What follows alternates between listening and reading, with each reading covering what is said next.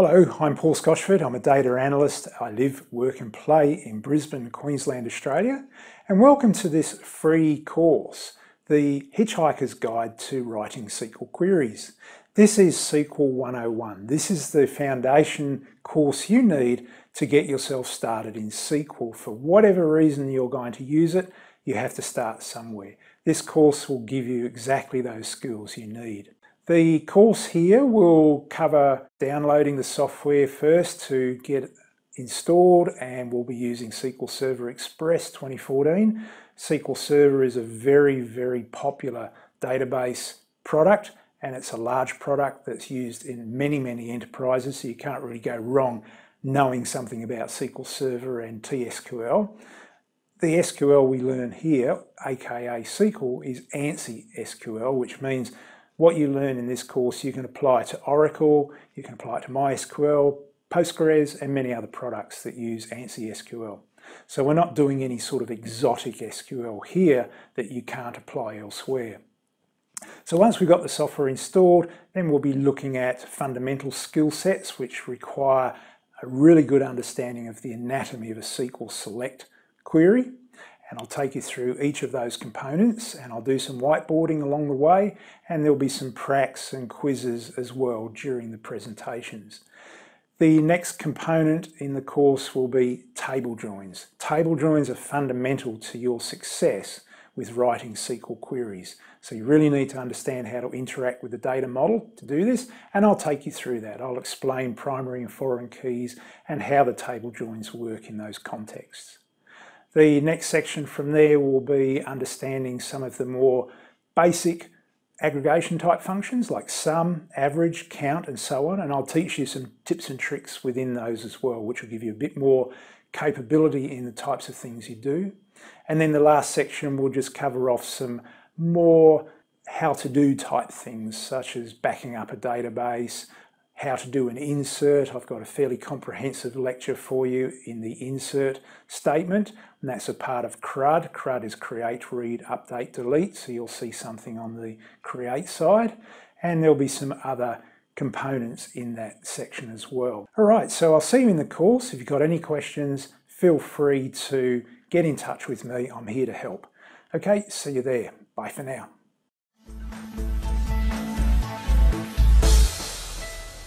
Alright, so for this course we will need to download Microsoft SQL Server 2014 Express. The product itself is free of charge. You can download and install on your PC and keep it forever, or at least until the next version anyway.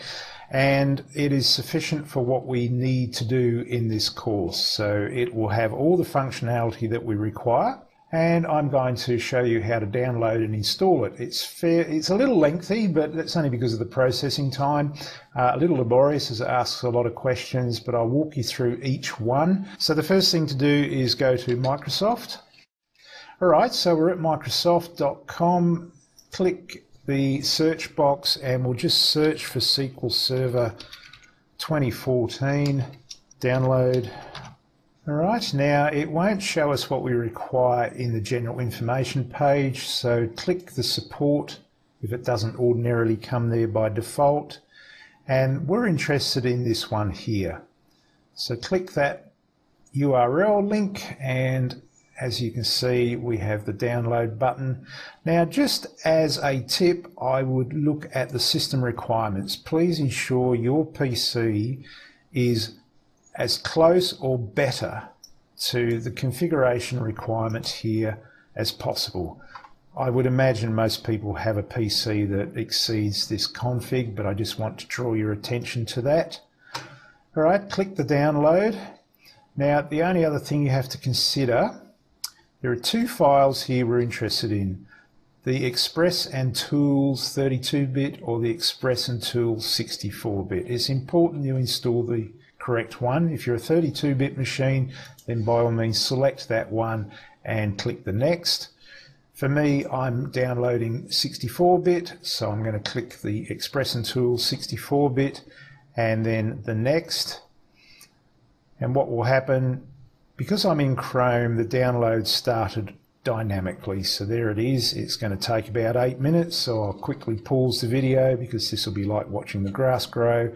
And when it's finished, I will have the kit on my desktop. And of course, I'll walk you through the installation. And here we go. We have the kit sitting on the desktop. All right, so I'm just going to double click it. Now, of course, Windows will always come back to confirm that I want to make changes to the computer. I'm just going to click yes. Now, for me, I'm just going to take the default directory that it offers for the extraction. It's just unpacking all of the cab files. All right, so the unpacking has occurred. It's just going to go through to the SQL Server Installation Center. We are interested in this step only at this point, to select New SQL Server Standalone Installations. We just click on that, and here we will be prompted with a number of options. So if you just select the options I select in this install, then we should have a nice, clean, smooth install. I have to accept the license terms. If I say no, then of course we go nowhere. It's doing a rule check. You can show the details if you're quick enough. I'm not worried about the check for updates, as this is a clean install. It's just going to go through what its tasks are that it's going to process. Yes, this is a little bit tedious. I will try and clip this video so you don't have to wait too long whilst watching. Okay, so you'll notice that it's ticked all of the features by default. Accept those. Don't try to undo any. We want to use all of these. And you'll notice it will also check that the prerequisites are already installed. So ensure, if your .NET framework is not up to date and the minimum requirement is not there, you will get an error and it will ask you to address those issues before it proceeds. So as a rule, you'll probably find that you're up to date anyway if you've just maintained all of your updates on your PC. So just accept that and click next, and it will go through and get ready for the selection of your features for installation. This might take a number of seconds. Now, when we get to the instance configuration, we are interested in the default instance. Don't worry about named instances at this point. If you decide to move on into a server-based environment for SQL Server, then this becomes relatively important, depending on the size of your installation. But for this course, take the default, which is MS SQL Server. Click Next. Depending on your PC, this can take a few seconds or a bit longer. All right, so it's looking for service account configuration. We can accept the defaults here. The only catch I mention is the SQL Server browser. This is the Management Studio. This is the Management Studio will be our main interface into SQL for our whole course. I will demonstrate the features and navigational points for the Management Studio so you become comfortable with. All right, so this account, the service account, is effectively the processes that will run in the background to drive your SQL Server database installation. So the engine will start automatically. The browser doesn't. We need to set it to automatic. We need that to fire up every time your PC reboots and so on, or you log out and log back in again. And if the service has stopped, it needs to restart. Otherwise, you just won't be able to communicate with the database. Now, this is not just for an Express setup. This applies to all SQL Server. Just click the Next. Accept the authentication offerings. So we're interested in Windows authentication mode only. The server administrators, it will actually pick up you or your login by default. So just accept that. So my login is my company name and it's accepted that by default. You can add others if you choose. If you're sharing this PC with other users, then of course you might want to add more users. Data directories, just have a look in there. When you become a little more advanced with SQL Server, you can actually set different directories. By default, it picks the C drive, but in a real server environment, we will naturally use different drives for our databases. We also will partition databases across drives, but that becomes a DBA function and we're not concerned with it here. Similarly, we'll have a backup directory by default, and I'll be teaching you about backup and restores too, because a lot of the resources we need are on our Dropbox shared area, and I'll teach you how to download from Dropbox and do restores and backups inside the product, so you'll understand everything as we move forward. Everything else you can just accept. So we'll just come back to the config and we'll click the next button. It's happy with everything, I'm happy with everything, and it's just now going to go through the actual installation. Almost there. As you can tell, it takes a number of minutes to do the install and can be, well, it's designed for you to go and make a cup of coffee while you wait. That's it, the installation is done. Now, as you can see, there are a lot of questions to answer, but if you just follow this video step by step, you shouldn't have any problems whatsoever. I'm just going to close out of there, and if you just click on resources, I might have to click twice. Now, SQL Server Books Online. So here, if you just click on that, it'll take you to Microsoft's documentation page, and in here, I'm not going to go through this now, I'll teach you more about this later, but basically set yourself up a bookmark in your browser for this, because this is where everything is. This is your whole documentation set for SQL Server 2014. So I recommend you have a quick look around there. And I just want to show you one other thing. You remember I mentioned that there are services running, so I'm just going to go into computer management, and just to show you that in the services, this is where SQL is actually running. So let's just scroll down. Here we go. I was looking for Microsoft. So the processes or the services that are running are Microsoft SQL Server, so that's the engine for this PC. That will always run. Even when you reboot, it will start up automatically. Now, we haven't set the agent to start because that is the batch processor. So you can run jobs on a scheduled basis within the SQL Server agent, but the course is not about that. So I'm going to leave that disabled for now, and it's done that by default, so you don't have to worry about anything. The browser, now you remember in the install, we set the startup to be automatic because previously it was disabled.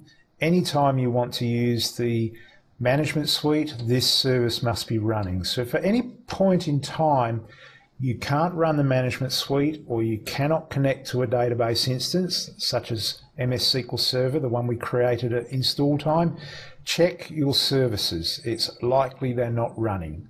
Okay, to start a service, it's a simple case of clicking the start, but you might just want to double check the properties to ensure it's set to automatic. It's really that simple. So bear that in mind if you have any issues, but of course if you get stuck, send me an email and I'll endeavour to answer it as quickly as possible. Alright, so that's all there is for the installation. It's very straightforward, and in the next lecture we're going to talk about how do you get to the resources that are on offer for the course. So you're going to need a database, in other words the data that we're going to use during the course I've prepared. And I'm going to show you in the next lecture how to download it. All right, I'll see you in the next lecture.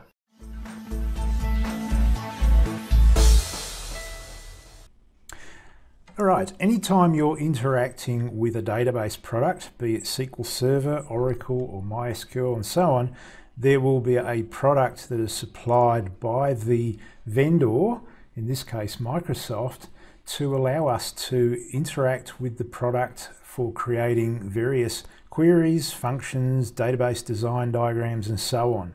Now that product for us is known as SQL Server 2014 Management Studio, and by default it doesn't create a desktop shortcut for you, so we actually have to go and find it. So if you're in Windows 8, then the best way to find it is actually do a search, and for me, so that I can bring up the query, I'm just going to type in SQL, and as you can see, there is the Management Studio. Now, let's pin that to the taskbar, and we'll just exit back out of there. And there it is, there's the icon for running it. Now, if you're in Windows 7, then you'll need to open up your program bar, as you see here, and then you'll see your list of programs, and you'll be selecting the SQL Server Management Studio to pin via this list. Now this is just a screen dump because I'm not actually running Windows 7, but this is where you'll find it.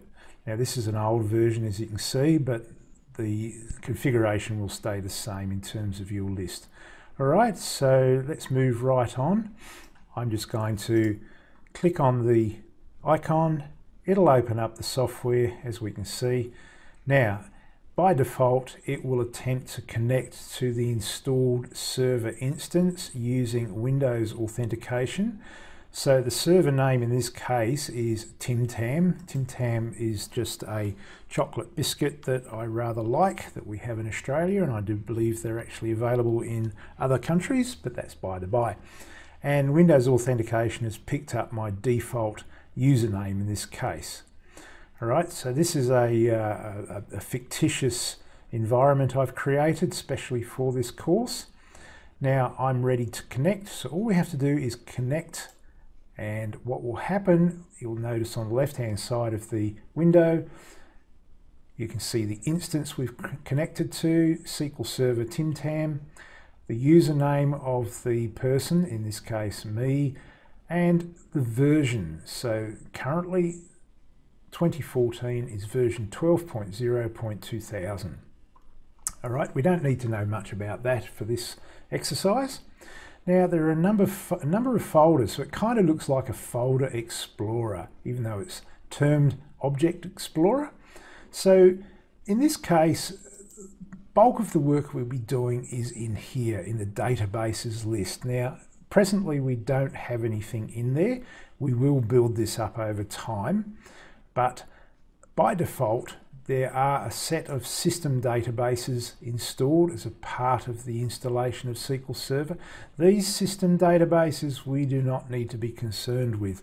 They are purely there for DBAs, developers, and the management of the product in itself. But for this course, we do not need to touch them, and I recommend you don't tinker with these because you could easily break your installation. Alright, so they're there purely as a repository for managing SQL Server in general. The security folder, we're not interested again in setting up any security here because this is not a DBA or security based course. Server objects, we will probably have a little bit of a look around in the backup devices because we'll be doing some backups and restores just so that you know how to protect your work. If you're busily doing data analysis, etc., you might want to just save that occasionally to ensure that nothing happens, nothing disastrous happens to your work. Link servers, for what they're worth, there are other ways to connect to other databases, SQL Server, Oracle, and so on, but we won't go into there. Similarly, we won't worry about triggers at this point in time. These are covered, they're more extensive subject matter to be covered in other courses. It doesn't affect us for what you want to do. Replication is just, as it suggests, copying databases around a network based upon the requirements of an enterprise at operation. And then management itself, there's SQL Server logs. Feel free to open one of those up just by doing a view, and you can see all of the action that's taken place within SQL Server. All right, so that's very straightforward.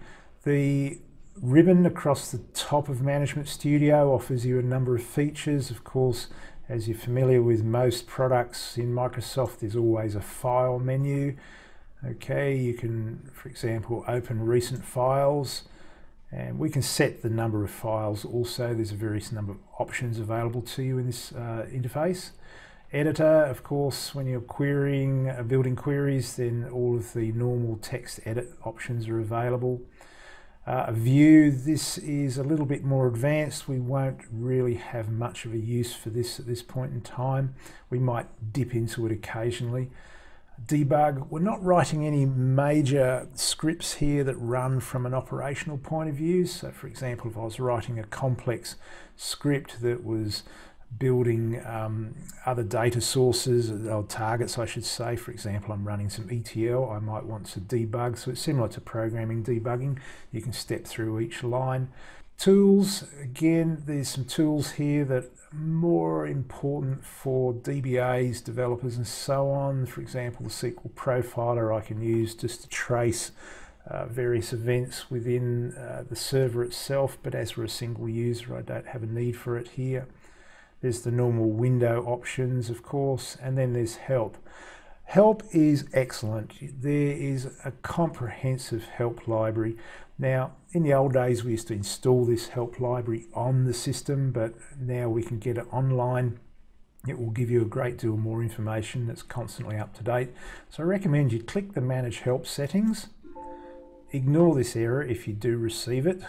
Now choose online or local. Well, because we've not installed Books Online locally, then what I want to do is select this button here. Okay, I'm just going to unselect it and select it just to bring back the OK button to demonstrate the use. So if I click OK there and exit, now anytime I need help I can just go View Help, and what it will do is take me to the top of the help library. In other words, everything is here open, laid open for you to review. Now once you've had a look at that and decided to carry on, then you will find also that the help is very context sensitive. So for example, if I click New Query, which is our main editor window for writing queries, and if I'm going to just say select star from some table, now just, you didn't see me do this, but I'm just going to say from here, I can drag and drop these, but I'll cover more of this later.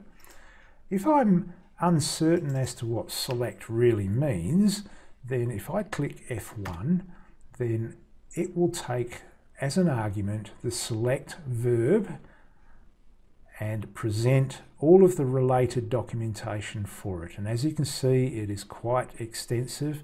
There's also a very strict syntax and so on. Now, some of it's more relevant to SQLServer, so I wouldn't worry about any references to Azure for this course. But for now, you have a lot of information available for understanding various functions, verbs, syntax within SQL Server. However, I'm going to teach you a hell of a lot here, so this will act as a way to enhance what you're already learning.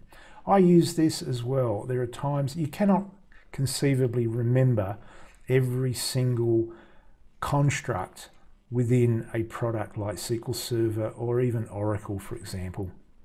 Indeed, you will, if it's not commonly done by you, then you will indeed return to the help just to recap on what the syntax should or shouldn't be. All right, now there's a lot more in here I want to show you, but I really don't want to overwhelm you at this point. We've been running for 10 minutes now, but suffice it to say, this interface is how we will be interacting with our databases.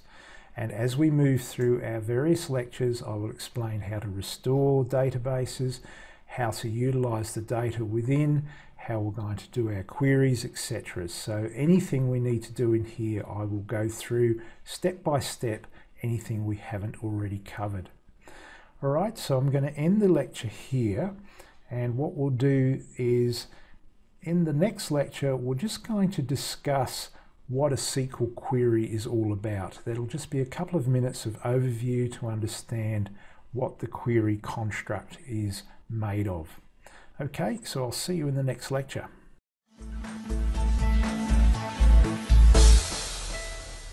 All right, what is a relational database? Well, by definition, and if you do a search, you'll find on Wikipedia this rather nice little phrase that says it's a digital database whose organisation is based on the relational model as proposed by Mr. Edgar F. Codd in 1970. Ted Codd was a computer scientist that worked for IBM back in the 70s and beyond, and rest in peace Ted, he passed away in April 2003, but he's pretty much the father for relational database technologies that we know today. The relational database itself is fairly simple in its implementation. It's only our designs and our systems that can build it up to be quite complex in nature. Fundamentally, when you installed SQL Server Express on your PC, you might remember it asks you for a bunch of folder directories, so you could actually specify where certain files live, such as your data files, your backups and so on. So, but predominantly for what we're going to do, your databases will be stored within a single database file, such as, when I find a pen,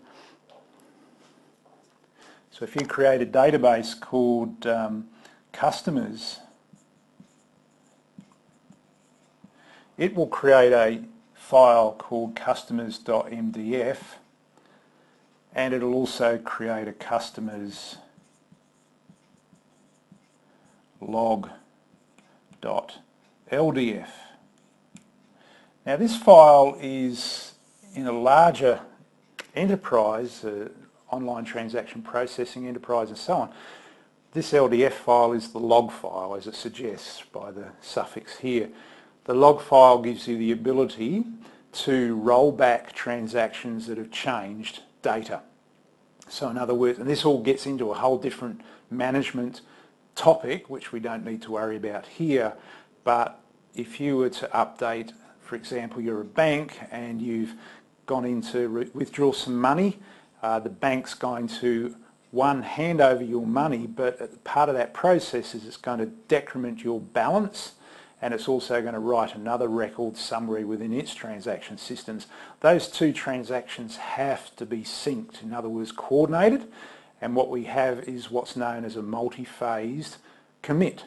So, but this is transactional theory, which we won't cover here, but fundamentally if something happens, let's say the bank teller loses connection to the data, to the system, then of course that transaction needs to be rolled back because they don't want to take money out of your account and not update it.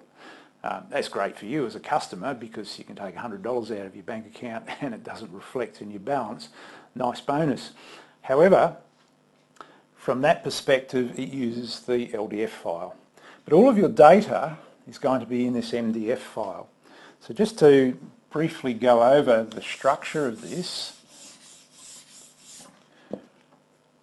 the structure of that MDF file will have the notion of tables. Now, this is a horrible analogy and I see it used everywhere else, but it's the old filing cabinet analogy. Your database is your filing cabinet, your tables are the individual drawers, and the data are those little folders in there recording information. So you might have a drawer about sales, you have a drawer about customers. It's a very simplistic approach, but fundamentally that's probably one analogy you can use when understanding databases. But the core is this guy, tables. And your tables represent subject matter, subject domains within your organisation. So you might be recording a product list, and that's all within this table called products. But then you might say, well, I've got a list of products, but I need to describe them. How do I do that? Well, within products we'll have fields.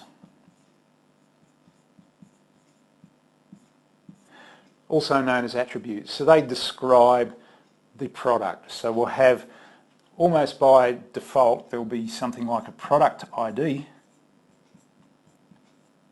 There might be a product, well, no might about it, you can have a product name, say widget. It might have a colour. So if you're not for you Americans, I use U in colour, and various other attributes that describe it. Now, those products themselves, you sell them in your organisation, so you want to record the sales of those products. So we have a sales table.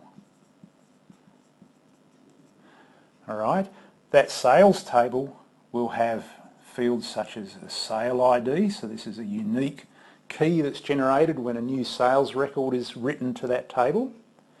It of course will have a product ID because we want to know something about the product we're selling. The only thing it will record about the product in this instance is an ID, because the description of the product's already happening in this table. We don't want to repeat the information in here. Now, in a data warehouse we might repeat some information. That's called redundancy, because that might assist with the performance of the data warehouse. But in a normal transaction system, we will have the notion of normalization. So the design of our database uses what's commonly known as third form normalization. So if you get a chance, get onto Google and search for database normalization, and it will discuss a little bit more around what goes on with normalization. It's all about data modeling and designing your database, one, to be optimal from a performance point of view, and two, to ensure that we eliminate or at least substantially reduce repetitive data. For example, as I say, we don't want to store a whole bunch. We don't want to say the product name or the price and all other information that might be stored up here repeated in here. So we minimise the amount of information we're going to repeat. So that product ID for that sale is related through a join. So if you're doing a query, then you'll join on the product ID. Now in the, just change colour of pens here, in the products table, this product ID will be known as a primary key, and it's automatically generated as a primary key. And in the sales table, because it's a related table, we have the foreign key. And I'll touch on this a little bit more as we move through, and I'll even demonstrate how to create these. But there will be times when you're just beyond grabbing data out of an online transaction system. In fact, probably the enterprise won't let you do it. They'll let you have access to a data warehouse, a data mart, or an operational data store, which may be a mirror of your enterprise database. But invariably, as data analysts, we're not really allowed to get onto a live ERP database because our queries can slow it down significantly. And that's another topic, again, that's around database performance. So one takeaway from this, if you're doing a large query across a database table that's got millions of records in it, and you're cross-joining it to another table that has millions of records in it, then you can end up with this massive Cartesian product which can just bog the whole system down performance-wise. So it's very important to understand what's going on with the database tables and the types of queries you're going to form. Again, I'll cover that as we move forward. So fundamentally we have tables that make up a database, and that's where the bulk of your work will be from a SQL or SQL interaction point of view is concerned, about forming joins across tables to get data out. And then once you've got that query happening, then you can start to add value to it by introducing other functionality within those queries, and that's what I'm teaching you here. So that's probably enough to cover the basics of what a database is. It's tables that are related through primary and foreign keys. We don't always need to do joins across keys, of course. They're of course the most performant, but we may actually need to use other attributes within the table to form joins. So it's not necessarily or obligatory to be just across keys. Alright, so what we'll do in the next lecture is we'll set up a number of lectures that break an SQL query down to its component parts so you understand the anatomy of a query. So I'll see you in the next lecture. Bye.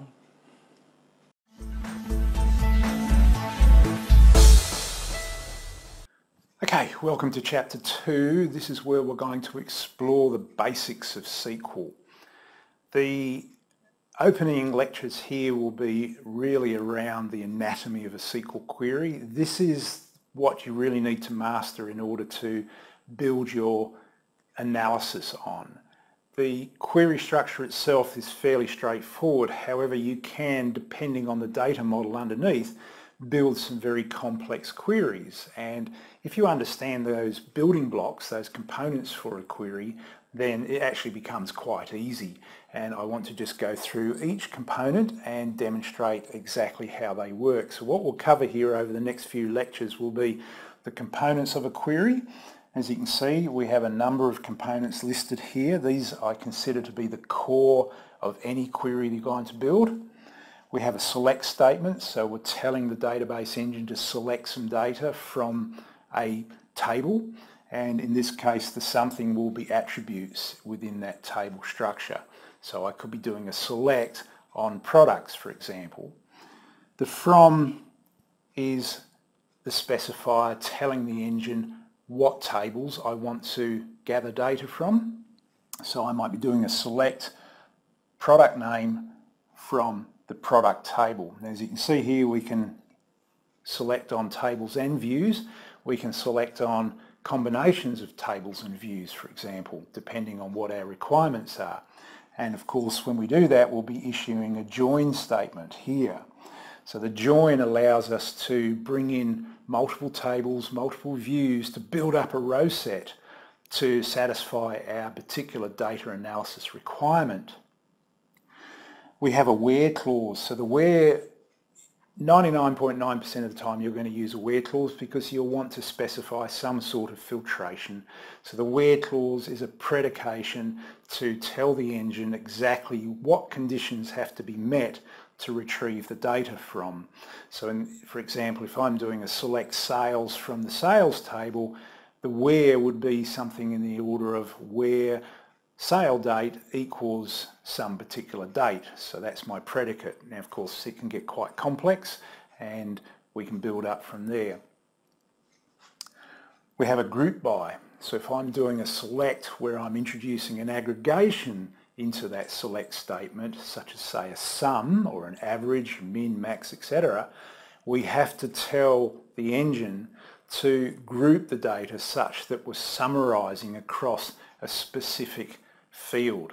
Now it could be that we're selecting sales based upon a product category to summarise product category sales for a specific area of analysis we want to perform. We also have a having clause within the group by, so these two go hand in hand. The having is there for filtration within the group, and a good example of that, and I'll demonstrate this, is that we can use having to establish duplicate data occurrences within a table. So that's just one example. So there's many different times you'll use the having clause. Then we have our sort ordering spec.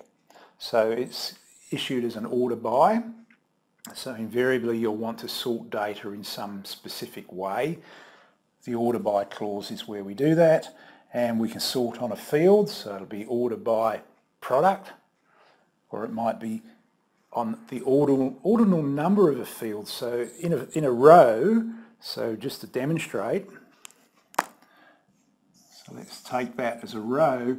We have a number of fields, so that could be product name, and so on, but they have an ordinal value. So that's field 1, field 2, and so on. So you could actually do a sort or an order by 1. So we're telling the engine to sort on that first field. You do that if you're in a hurry sometimes, but because you just don't want to type the field name, but I don't recommend using that as a permanent sort or order by clause in your query set, because if the field actually disappears from that table, it potentially is going to sort on a different field, and that might return, skewed results for you. And last but not least, you'll notice in the green here there's an apply. We have outer and inner applies, and we use those whenever a join just won't do. Now of course, to do all of this we're going to need some data. So what I'll do once this intro lecture is over, I'm just going to take you through the process of downloading from Dropbox and restore the chapter backup database, and you'll go through that exercise. And of course, if you have any questions, don't hesitate to get in touch, but hopefully I'll step it out enough so it becomes very obvious what you have to do.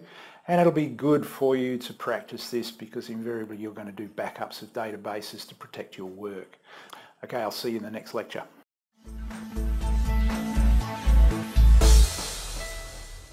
Alright, let's get the .bak, this is a database backup file, down from the Chapter 2 share on Dropbox. I'll walk you through the steps, and once we've downloaded, we'll go into a restore function and demonstrate how to restore your Chapter 2 sample data. Okay, before we start playing with the files themselves, let's just have a look at a couple of things that will make your job easier. First of all, what I've done is created a folder structure on my C drive. I've called it SQL The Hitchhiker's Guide. If you'd like to do the same thing, I'd recommend it because it'll just make life a whole lot easier for the downloads. So I've created the 3 chapters that we're going to have download data for, and of course scripts. And you can see chapter 2, 3 and 4. So let me walk you through another tip, and then we'll get into the Dropbox area to populate these particular folders. So the other tip I have is, if you, depending on your browser, I'm using Chrome. If I actually go into the settings, Chrome has a default download folder. So I'll just scroll down to it. And as you can see, I've set my download location to SQL The Hitchhiker's Guide. That's the root folder. So anything I download from Dropbox will go into that folder area automatically. So this makes life a whole lot easier in terms of not having to chase around where your files have gone. So I'd recommend you do that. You should be able to do that in Edge or IE, Firefox and so on, depending on the browser you use.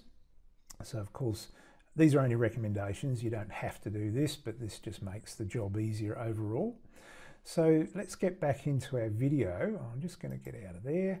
And what you'll notice when you're watching a video and you hover over the video, if there are resources available, Udemy tells you this. It highlights a little resources available button. To get to those resources, just click on it. And as you can see, there are 2 links for this chapter. So I have a database link and I have a scripts and data types list link here. So let's look at the chapter scripts first. These are the scripts that you'll use to experiment, if you will, or follow through these particular lectures that are going to be presented. As you can see, there are a number of files available. You can't actually modify these files on Dropbox. Let's just click one and see it open. This is a very simple one, but if I try and do anything, as you can see, nothing's happening. Okay, which is good because this is the security level. All right, so there's a number of files here. There's also a list of SQL data types.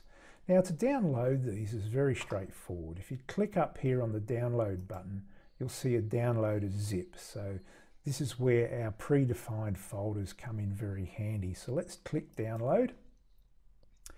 Down, because this is Chrome, down on the left-hand side here, left-hand corner, there's a scripts.zip. Now I'm just going to do a show in folder to demonstrate what's happening here. So there it is. It's downloaded it to the SQL Hitchhiker's Guide. So I'm just going to move it into the chapter 2 because that's what we're currently looking at, is chapter 2. And I'm just going to unpack it. All right, so I just click on it and extract all except the default folder it's offering. And now we have our chapter 2 data and scripts, and there's the scripts that were used during the course, and I'll point you to where you need to open these during the course process. Okay, so I'm just going to clean it up. I'm just actually going to delete that because I've got the scripts I need. Now let's go and get our database. I'm just going to drop out of there. Let's click the database and you'll see it pop up on the screen for you. It's refreshed the screen. Chapter 2, Sales BAK. SQL Server backup files are always extended with a .BAK, so you can't miss them. You always know what sort of file it is. Download is pretty much the same. Just click the download. Okay, that download is now complete. So what we can do here is do a show in folder, and there's our Chapter 2 Sales back. Let's just move it into the Chapter 2 area. And now we have everything we need ready for this set of lectures. But first, we do need to restore this database into the management environment. So I'm just going to walk you through that process now. To restore your database is very straightforward. Just open up your SQL Server Management Studio, and it should prompt you for a database or SQL Server instance to connect to. This is the server name. Mine's Tim Tam, my favourite biscuit, not that I eat many. full of sugar. The thing to do now is just connect. And what you should see, if you click on the databases, you should see a single folder for system databases. There should be nothing else there. Whatever you do, don't tinker in here because you can break SQL Server unless you really know what you're doing, but we don't need to worry about that for this course. To do the restore, if you click on the databases folder, right mouse click and do a restore, and what it's going to do is come through, it's a wizard, it'll just follow some questions and answers for you to fill out. It's very straightforward, so follow me through here. It's not difficult. Click device, click the ellipsis on the right hand side. What that's going to do now is ask you for a file. We're going to actually point eventually when it comes back. Mine's a bit slow today. Okay, normally when you do a restore, it's going to ask for the Microsoft SQL Server backup directory. We're not worried about that here. We're going to use that one we set up earlier, which was the Hitchhiker's Guide. You remember chapter 2, and there it sees our database. So we just simply click OK after selecting it. Click OK again, and there's our backup information. Now, if you already have a backup file restored, which I do because I was testing this out prior to running this particular lecture, we need to overwrite it. You don't have to worry about this, but I'm just clicking overwrite. So if you do have a database there already and you're restoring to it because something's changed or you've had some issue or you've detached the database, then just click the overwrite. If you don't do that, it'll give you an error to say that the database already exists. So that's all I have to do. I'm just going to go back to general, double check everything, looks good, and click OK. And it's come back to say that the restore has completed. And there's our database. There's all of our tables.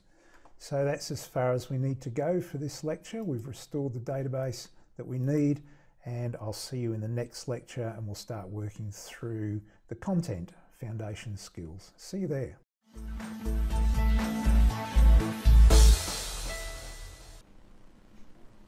G'day, you came back. Alright, here we go. For this lecture we're going to look at the select statement. The select statement is the first statement you'll issue in your SQL query. It's pivotal to everything you do. Alright, so let's get into Management Studio and start exploring. Okay, so let's open the Management Studio. So just hop into there please and connect to your default database, assuming you haven't already left it open, which I didn't. And you may recall we have our restored database here, which is chapter 2 sales. Now I just want to run through a few key points for moving forward. To query a database, we will work within the context of a query window. To create the window, we need to use the new query button. So if you click on there, you'll see now it will open up a type of text editor. The tab is actually a file, so anything you write in here you can save as a file. By default, the Management Studio creates these SQL query 1, 2, 3, 4 and so on. So it's actually creating query files for you. It's numbering them sequentially, and of course as you work you'll find these will get quite high in number. Now to save the file, what I'm going to do here is if I click the save query, that's the single save button here, not that one. That one basically saves everything and you might not want to actually achieve that, but practice with that anyway, explore. The save query will automatically open the SQL Server Management Studio file folder where you can save some of your work. I tend to use the code snippets. So if I double click there, there's two folders, XML and SQL. Open the XML, click on My Code Snippets and create yourself a new folder. So in this case I'm going to use chapter 2 code and scripts, for example. You can name it anything you like, just to keep your code organized for your course. I'll just enter the folder and I'm just going to call this demo select, and there it is, it's saved. Now if I exit that window now and click Control, so it's keyboard Control and O, it'll take me down to where I want to go, and there's the file. Open it, and of course, now you don't need any text in there, of course, you can save it as an empty file. All right, the other thing to remember is as well that when you first come into the database, the SQL Server Management Studio, very often you'll see that. All right, if you try to issue a query, it won't know where to execute the query against. It'll, by default, try and execute it against the master database. I recommend you click the drop down and select the chapter database you plan to use. In this case, we're doing chapter 2. Now, there are some default selects that are on offer here as well. So what I can show you is, for example, if I want to have a look at all of the customers, I can do a right mouse click and select top 1000. All right, so this is a predicate in itself. I'm saying get the top 1000 customers from this table. Now you notice here in the from clause, it's put what we call a fully qualified reference to the database table, or the database and table. Now you'll notice up here it's completely ignored the context we selected before. All right, now as a rule we tend not to, if we're in a hurry and just want to do a quick select, then that's one way to do it. And of course this top 1000 is a bit of a protection, because if that customer table was 1,000,000 rows, well, you don't want to sit there and wait for 1,000,000 rows to display, and you probably have a DBA on your back complaining to you that your queries are taking too long. So that's a quick way of getting data through a select clause. So we'll just hop out. You can actually get rid of that. You notice if we got rid of the top 1000, and I'll be demonstrating this a little bit more later on in terms of scoping your query. So if I execute that again, now we can see we have 18,400 rows. So we've got all of the rows out. So I'm just going to get out of there. I don't want to save that one. Now we can use select in a singular form. So if I do a select and nothing there, in other words, I'm not referencing any data, I can actually just return a value through some constant coding. So in this case, I'm going to make a constant select 123 as test field, because what I'm doing here is returning the value 123 in a field called test field. Now I don't need that if I don't want it, so let's just demonstrate it. If you highlight what you want to execute, then and click F5, here we go, we've got 123 and no column name. If I don't highlight it and just take the whole line, it's assigned test field as a column name to the value I've returned. Now that in itself doesn't have a lot of relevance in terms of what we want to display to a user or ourselves, but we can use it in other ways. So if I, for example, add 123 to that, what we have here is a fairly convoluted calculator. And if I do a divide by 2, now see if you can guess what's going to happen. That doesn't look right, does it? Now I just want to emphasize order of precedence. When, and if you remember your schoolboy, schoolgirl math, you'll notice that in math we actually have order of precedence. So in this case I'm telling SQL to perform that part of the calculation first and then divide it by 2. So what we should see as a result is 123. And if we run it, there's the result, 123. So I bring that up now because I'm sowing the seeds of rules in your mind. So remember, order of precedence is important. Now, when I create a select query, and as of course select is the only way you're going to get data out of your tables during this course, I pre-construct my query.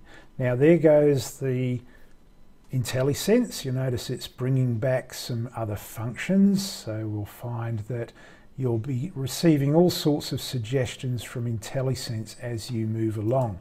Now what I'm going to do is I've decided in my mind I want to return data from customer. So I'm going to drag customer over.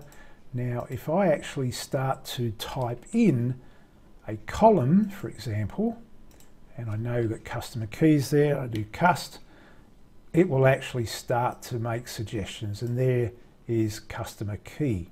Now I can click that if I like, that's one way, or I can drag it along. Now something to remember, if I execute this now, you notice that it's only displayed customer key once.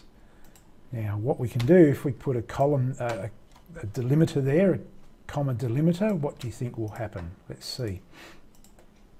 Now we can see both fields. Again, sowing the seed of an idea. Just bear this in mind because this can play an important part later on. Now if I want to rename a field, I can just do an as customer field, excuse my terrible typing, field 2, and run it. And even though they're the same value, I've got different field names. Now we'll utilise those quite extensively during our data analysis. All right, the other thing to quickly show you is you can use wildcards. Wildcards basically tell the engine to get everything from that table. Select star gives you all of the fields. So select in itself is very, very simple. It's easy to use. It is the tenet behind all of your queries. You will 99% of the time have to do some sort of select. Now, you might start exploring SQL a bit further later on down the track and start working with cursors where you're doing fetch. But me personally, I steer away from cursors because they are resource intensive. They're not an efficient way to retrieve data. But if you want to go and research it, feel free. In data analysis, I very rarely have to use it. All right, so I think we're going to run into almost 10 minutes or beyond, and I want to try and keep these lectures to at least 10 minutes. Otherwise, we're just going to get a little bit probably overwhelmed. Now, I'm just going to save this query because I'm going to use it in the next lecture, which will be about predicates. In other words, the where clause. We're going to work out a way to extract data based upon some query, what's the word I'm looking for, constraint, filter, predicate, or so on. All right, so if I just do a quick save there, it's resaved it, and in the next lecture we'll start expanding upon this. So I'll see you there.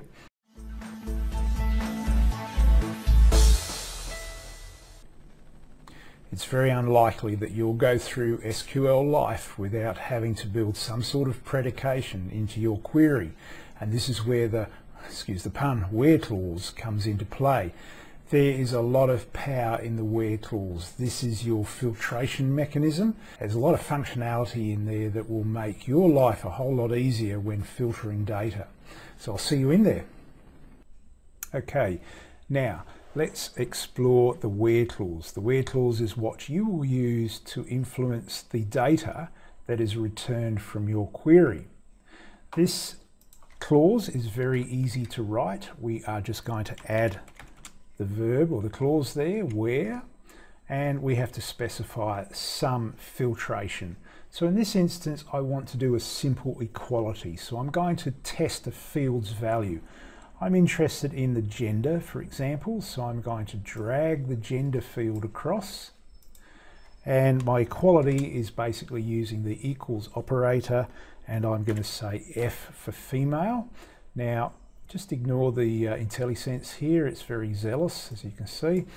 The gender F for female, you'll notice it has a little curly thing under it. Well, basically it's saying it's an invalid column name. It thinks I'm referencing a column somewhere. So if I run that, you can see error. This is because anytime you're using a string value in a where predicate, you will need to wrap it up in quotes. So if I run that now, it's returned all of the female customers.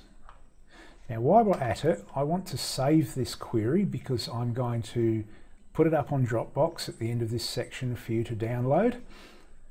So what we do is, if you move over to the left-hand side of your Management Studio and click on File, and then you'll see here Save Demo Select As. So I'm just going to click that, and what we will call it, now don't worry about this specifier here, it's just the way the file handler works. I'm going to call this where, demo select where, and I will save that. And just quickly, we'll make sure we got it right. Let's do a Control-O, and there's the file. All right, now let's add another one. What we'll do here now is we'll search for some rows that contain a value as part of a string. So I'm just going to split it up using a comment line. So you notice with comments, you can use dashes. That specifies a comment. Or you can actually use / asterisk and asterisk / and that gives you a comment block. So you can write, and invariably you'll do this, you'll be building queries for analysis. You'll want to write some comments because if you're like me, you'll probably forget why you wrote that particular piece of code 3 weeks later. All right, so now I'm going to just copy and paste this one. And what I'm going to do here, so I'll quickly run that again so I've got some data to work with. And I want to look for, let's see, what do we have? I'm going to look for professionals. So what I'm going to say here is I'm going to use the like statement. So I'm saying get me all of the occupations. Notice how the IntelliSense has picked it for me. Get me all of the occupations that are like, and I'm going to use a pattern of percent. So we're using the percent mask, and I'm going to say prof. And we'll see what that turns up. So we're doing a select from customer where occupation is like prof. And here we go, we have a number of customers, about 5,000 customers with a professional based occupation. Okay, that's very easy. I'm just going to change this. What I'll do is I'll pause the video and I'll put a comment line explaining each one of these as we move on. Okay, so what we'll do now is we'll build a search based on, if I could type, search based on a comparison operator. This is again very simple to do, and it is basically going to return a value. What I'm interested in are where the total children are greater than 2. So how many customers do I have with a large family? So let's drag or type total, and there's total children, tab that out. And I'm going to go for greater than or equals, all right? So I want anyone that has 4 or more children. So I'll run that. Don't forget to just select what you want to run. You can run the whole lot in one hit, but it might get a little messy. All right, I have 3,000 customers with large families, which is great. I have 4 children of my own. All right, so that's a comparison operator. We're using greater than or equals. All right, we can use less than or equals. All right, we can use, now the not equals can be this, or I prefer to use the splat or exclamation and not equals in that way. So that's just a set of examples for operators, comparison operators. I recommend you do some reading on that. It might reveal some more insight for you.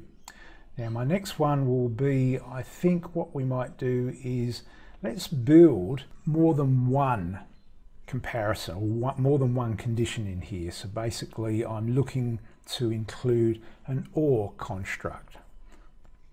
All right, so what we'll do is we'll just copy and paste that little bit to save a bit of typing.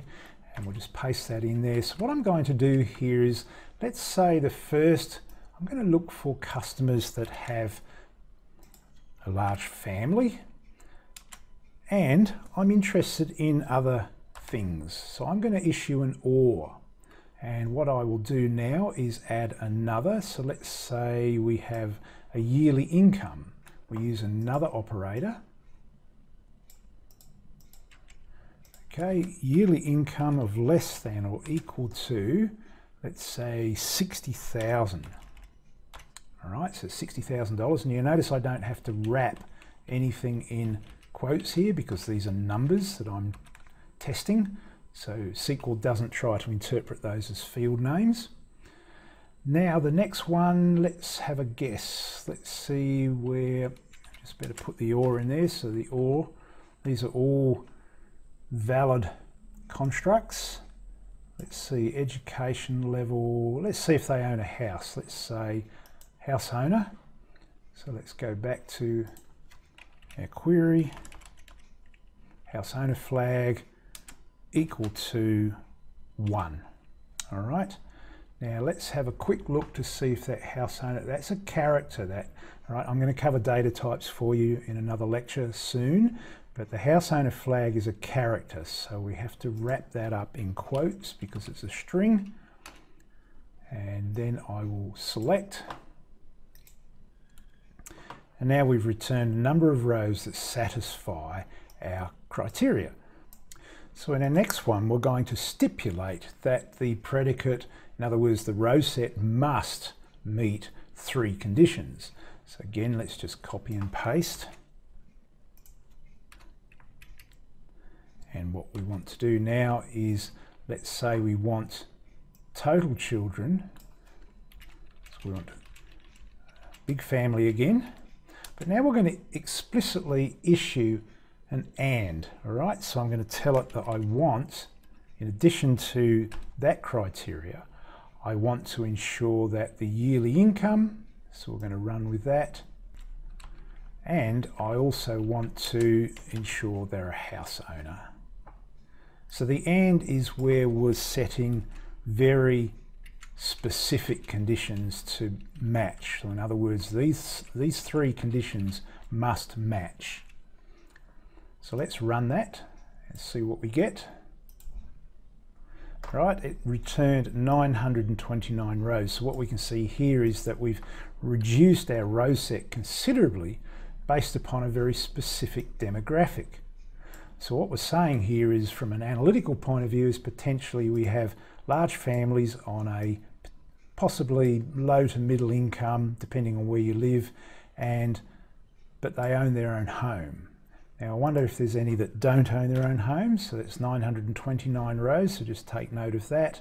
What will it be if significantly less? Actually, it's 328 rows. So we can see that we're starting to form the basis of some analytics here. Now, of course, we don't want to be looking down at the bottom of the screen here every time we want to find counts. I'll take you through basic aggregations in another section.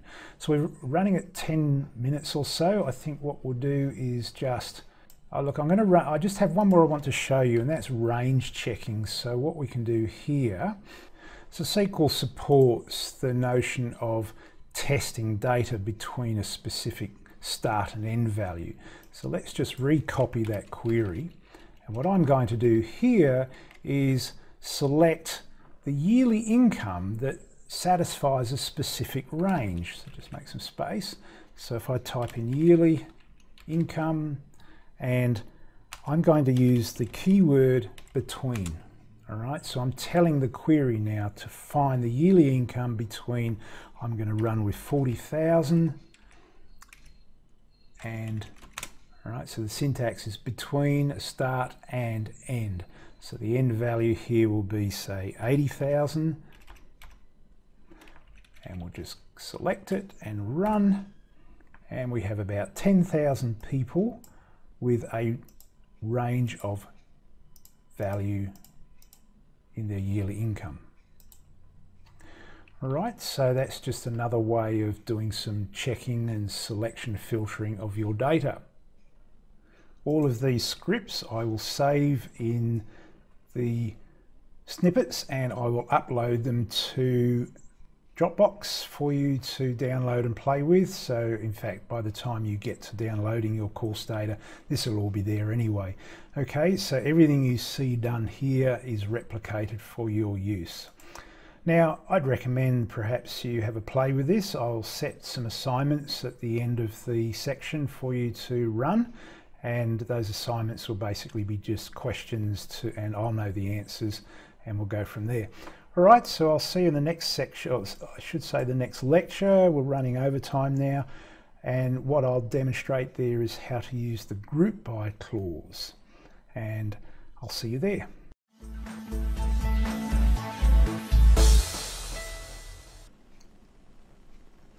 Okay, so in this lecture, lecture number 9, we're going to look at group by. Now we use group by whenever we're creating queries that have aggregation in there, such as sum or count, average and so on. So basically what's happening with a group by, it's taking your selected set of records that you've built in the query, and then it results in a summary set based upon, the grouping is based upon the columns that you've selected in that query. So I'm going to walk you through using this, and I'll see you in the Management Studio in 2 ticks.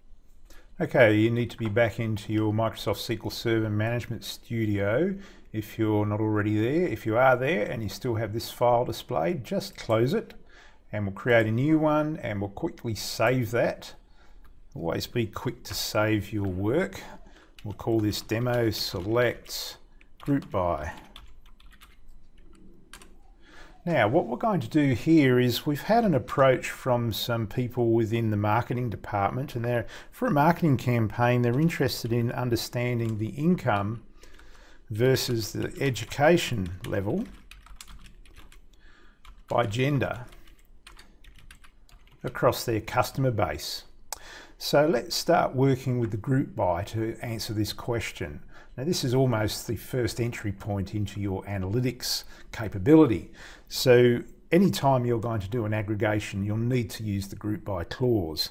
Okay, and as just to recap, the group by is building a summary of your selected row set across the selected columns. In other words, the fields you select in the query, you're going to group across those to provide that summary information. So the first thing we're going to do is start building up our queries. So remember, we always go and build the basic tenet.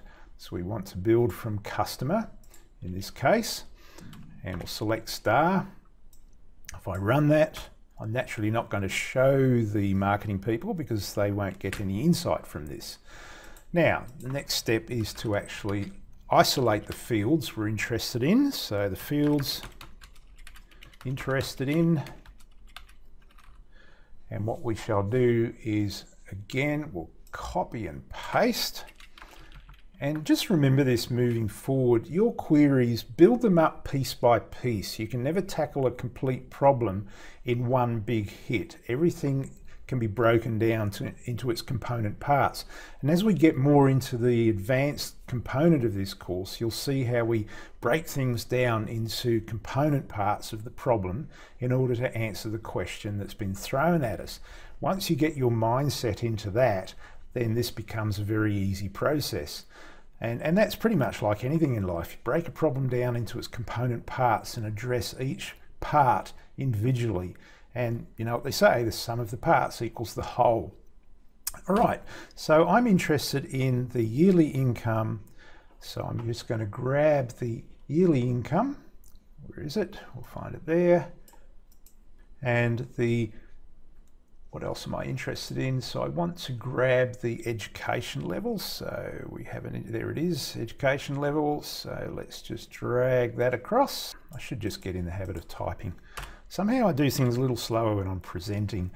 The education level, now I'm interested in the gender. So I have the 3 basic attributes to answer the question. So that's part 1 of the problem solved. The next one is I want to work out some sort of aggregation. So what I'm going to do is use the average. All right, so I'm looking at the average income. So let's break that down further. And what we can do, the thing to remember is when we're building aggregations, we do have to use the group by clause, but I'll demonstrate what happens if you get this wrong. Now, if I just run that, it's not going to give me anything because I haven't set up a group by at this point. So the group by is just syntactically very easy. It's just group by. So I'm just telling the engine, the SQL engine, what columns or attributes, fields I want to group by. So in this case, I'm grouping by the education level and gender. There we have it. So let's have a look at what turns up. Aha. All right, we now have all the salaries, and look, no column name. What happens when you use aggregations in a SQL query, the name of the field is abstracted out, so basically nothing occurs there. Now that's a bit misleading, so I'm not going to be able to understand what that field is. Sure, in an easy, simple query like this we will, but in complex queries that can easily be mistaken for something else. So always ensure you've got your as yearly income specifier there. All right, and we'll just run that again. Ba-boom. But I'm interested in sorting, so as we can see here, it's all over the place. So let's order. So this is where you can build your sorting. And for ordering or ranking, simple ranking, sorting, use the order by clause. That's this here.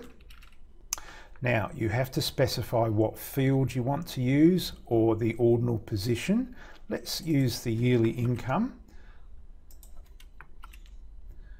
and run that.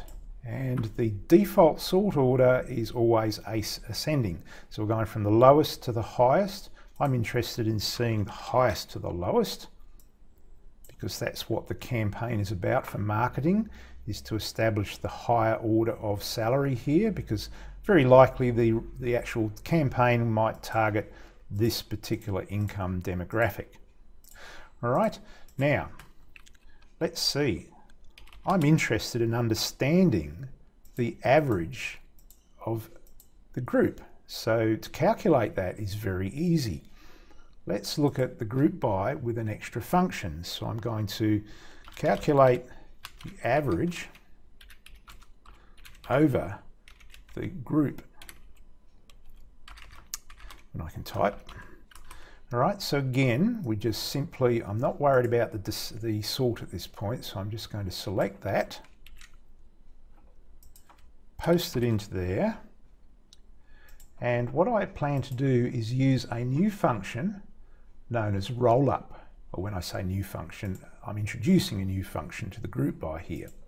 Now it's simply group by, then rollup. Now we all understand rollup. In other words, we're aggregating over the levels of columns. So what I need to do is include in brackets these two fields. This is what I'm rolling up. So your roll up will match your group by. So you notice up here, we're group by education level and gender. The roll up requires the same fields. In other words, wherever you're doing a group by, you need to include these in your roll up. Let's just run that and see what happens. Now we can see the average of the female and male bachelor's degree income is this. All right, so that gives you a bit more visual for the marketing department in terms of what the average is across these groups. But it still doesn't look that great, does it? So what we can do here is visualize. So I'm going to go back to my marketing department with a visual, and what I've done is taken that data and loaded it into ClickSense. Now if you want to learn ClickSense, you can download it from click.com, and it's actually free of charge to download and develop in. You don't have to pay for the desktop version ever. So you can, if you like, you could replace Excel and use ClickSense Desktop.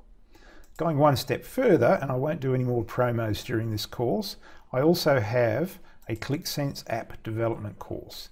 Now get in touch with me if you want a coupon, because I'll bundle this. Now the pricing is set to the new Udemy standard, so just let me know.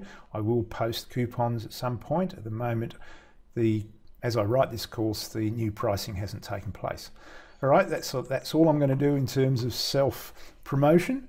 Now, as you can see, demographically, we can note that depending on your education level, and this is almost a no-brainer, your income is decreasing. So we can see there's very little difference between the male and females across this demographic. So the diamond here is the female income and the little yellow line is the male income. But you can see that the education, it's a really large step down from graduate degree to partial high school. All right, so we can get an idea. Now what's going to happen here is, of course, the marketing department are going to be very interested in these two. Now if I want to actually just filter those two, I can lasso. All right, so I'm just lassoing those don't have to be a great drawer. Click tick, and now we can see our graduate degree and bachelor's. So that took about 10 minutes to write that. I just loaded the data using the query, slightly modified query here. I don't do the group by in the SQL, of course. I just select the raw data, and I'll quickly show you that. It's very, very straightforward. I made a connection to my local free SQL Server software. As you can see, I did a connect to TimTam, and I'm loading a new table called Income Education. But in this case, I'm not doing any grouping. I'm just ordering the data and selecting yearly income, gender, and education level, because I've done everything within the actual screen itself, within the sheet, I should say. Okay, so it's very, very easy to build visualizations using ClickSense. That would have taken me a little bit longer in Excel perhaps, but I'm not a big fan of Excel for this type of visualization. All right, so that's all there is to it in that one. Now, if you want to filter, of course, you just click in ClickSense and we can see you've got graduate degree. Now, to do the same thing, I can use, just introducing the having clause. Whenever you're doing a filter within a group, you use the having clause, okay? So what I'm going to do here is I'm going to say having education level equal to, let's see, because it's a string I'm going to test, I need to wrap it up in apostrophes, and let's have a look at graduate degree. And as we can see there, it's just simply a case of running that query. Now we've changed it to have a having, F5, and there's our value. Now how does that compare visually? So we saw that the average was for male 66,711, and there's 66,711 there. So this is probably a good time to end this lecture. I've run into nearly 12 minutes. Hopefully Udemy don't come back to me on presentation and say split it. So I'll see you in the next lecture. In the next lecture we're going to cover data types. It's worth getting to know data types. Okay, see you there.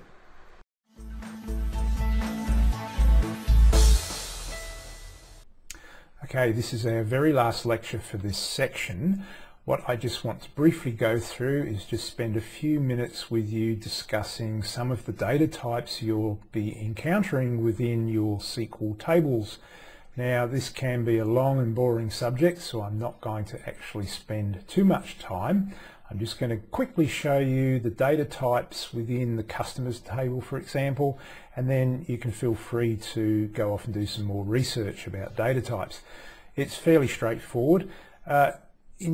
In addition, I'm going to just show you how to convert data types using the cast function.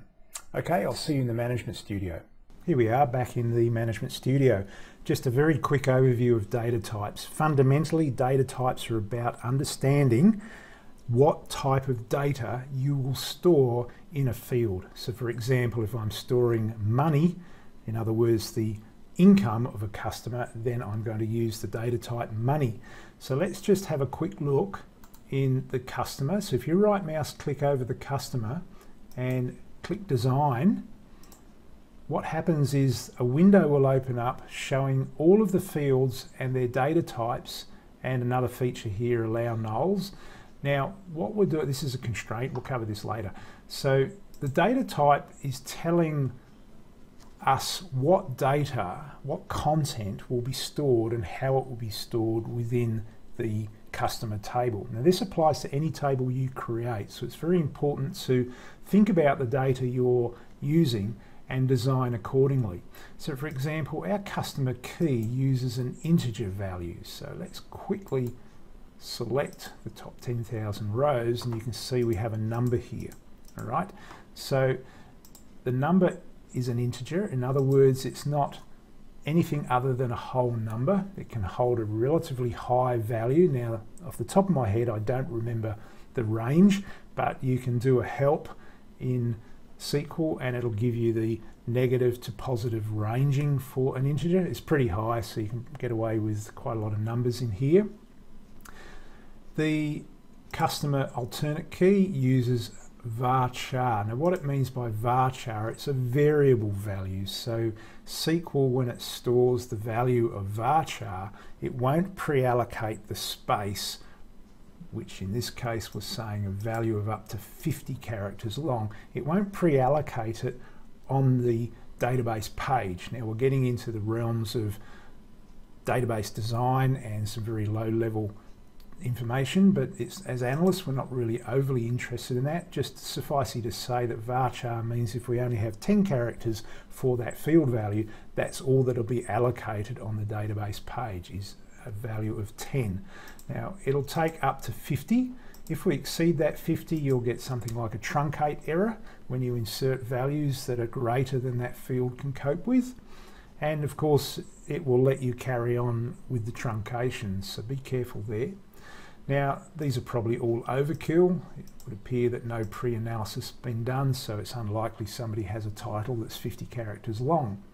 Now when you actually create a field, you'll see you have a drop-down box, so there's quite a number of different data types you can get into. So for example, binary, so you can store a binary value up to 50 elements long. Similarly, we can find var binary, max, and anywhere where you see this max, it will allow you to store a value that is very, very large. Okay, now depending on the type of data, then that max will have some sort of upper limit. Again, research that. It's not a major consideration. Of course, very often you'll stick video or some sort of visual graphics in that field. Now, varchar max, same sort of thing, very big value. And naturally you can store XML within fields as well. Now that's a whole different topic. We're not worried about that at the moment as analysts for this course anyway. We have various date time options. So this is small date and time, and then we have normal date and date time. So we have quite a lot of variability to the type of data we can store. Money is another one that's commonly used for things like income values or sales values and so on. You'll notice here we have n varchar, so it's the same as a varchar except the underlying data will be represented via 16 bits as opposed to 7 bits. The reason we use n varchar is if we're storing Japanese or Chinese symbols, Greek symbols, Cyrillic and so on. So this gives you the ability to contain that type of data within your database. So as you can see, there's quite a number of different options available for you for storing your data. Now it is important to note that if you're storing keys, for example, integer is very efficient from a database storage and indexing point of view. And that's another topic that gets around performance, which we'll cover briefly in this course because we have to understand the constraints of our query.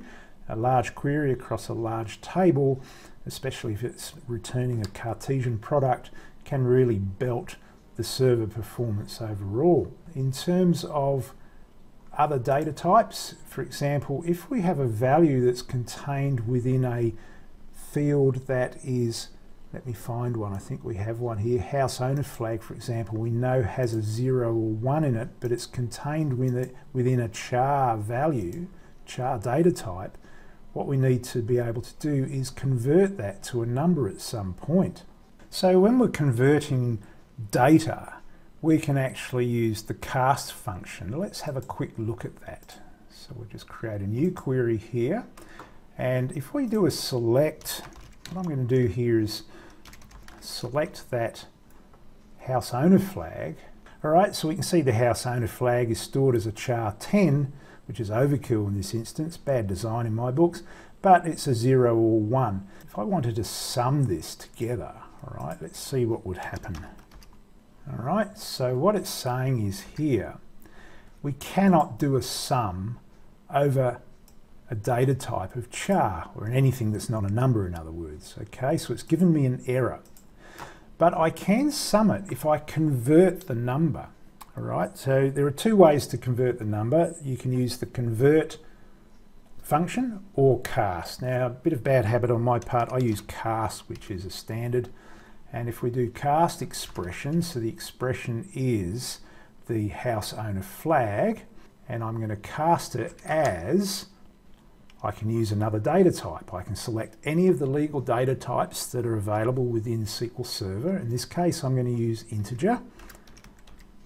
This should have been stored as an integer in the first place, and as you can see, it gives you an option set, and I have to, just to make it nice and neat and tidy, you'll notice that I'm embedding the function within another function. So I'm doing a sum of cast. Now, you remember I mentioned order of precedence before in a previous lecture? The same applies here. Anywhere we're using functions, we're looking at executing from the inside out. So the first thing that will happen is the house owner flag will be cast as an integer, then the sum will be applied over it. And there you can see. So we have 12,502 as the sum of house owner flag.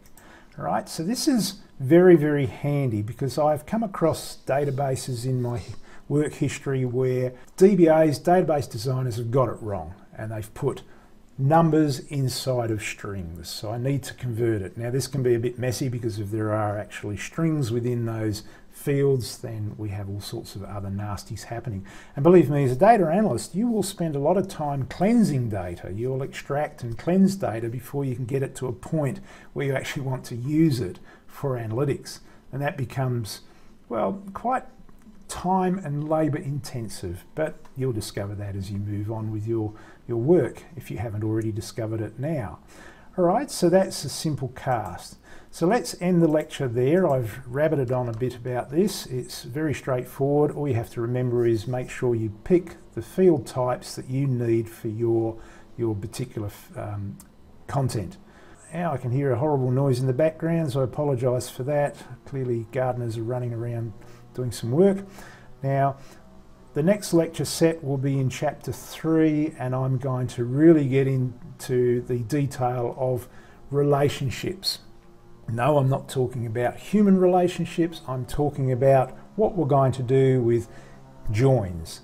So I'll see you in the next lecture set, which is chapter 3.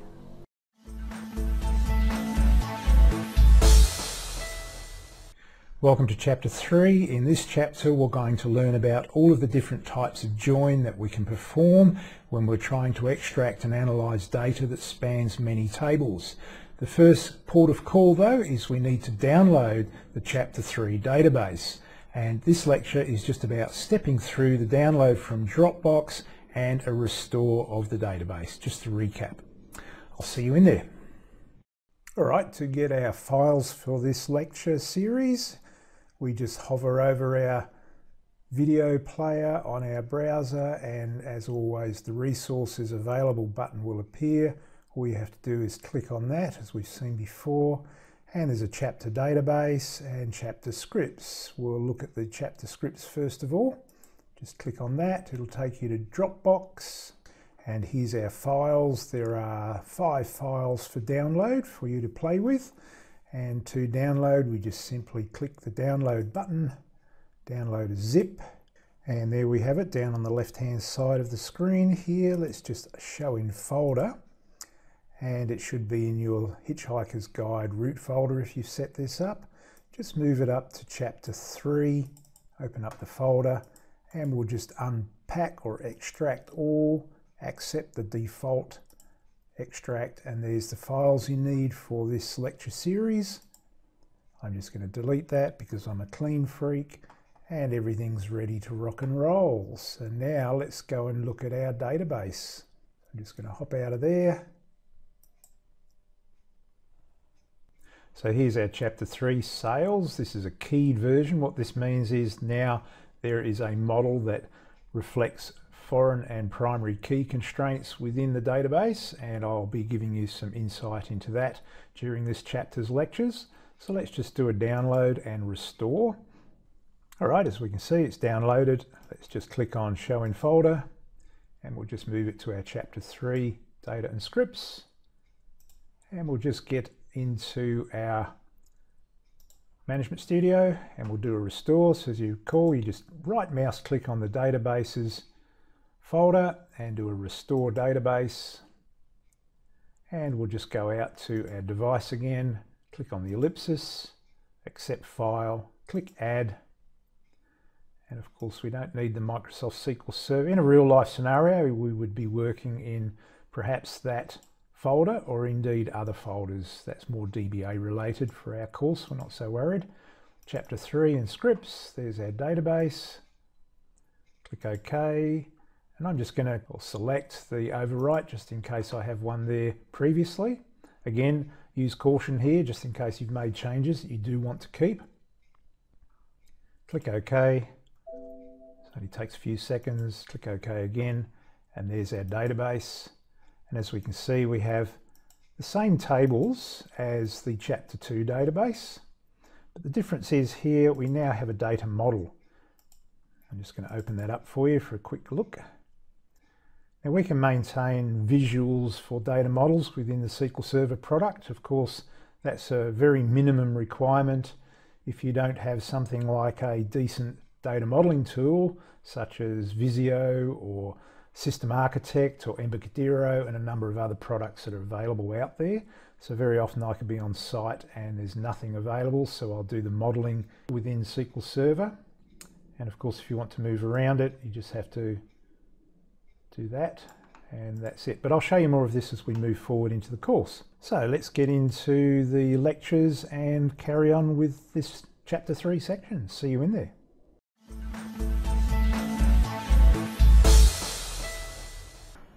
Okay, for this lecture, we are going to explore the Chapter 3 database. What has changed in there is that we now have primary and foreign key constraints defined.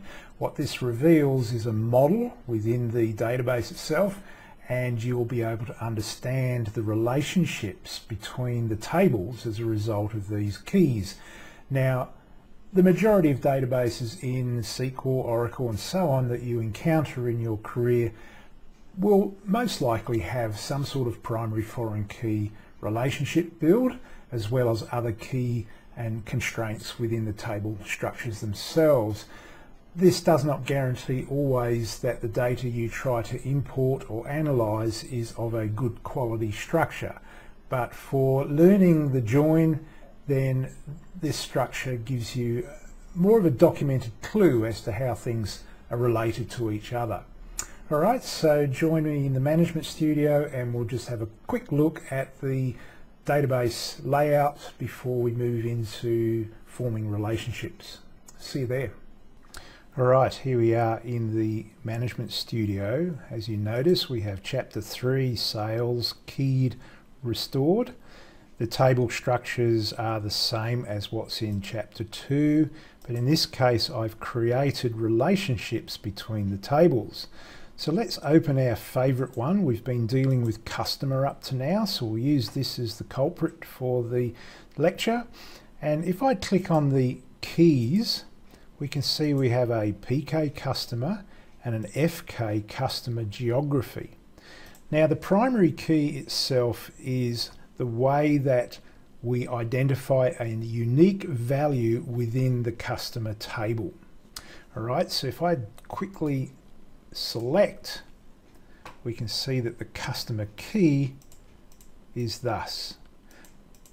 In the majority of cases, we should not see duplicates in here because the constraint will be such that it's a primary key and that won't be allowed. Now, in theory, the source system that populates this table should prevent that happening as well, but you never know. Now, the foreign key is stating that we have a geography value, so let's have a look at geography key is also within the geography table. So we'll just open that up and there's the geography key. Now in the geography table, geography key is a primary key. So what we could liken this to is a relational key. In other words, this is how we form the relationship between the two tables. So we have a customer with a relationship to the geography table because that customer lives somewhere in a city, state, country, etc. So what we can do here is visualize this very easily.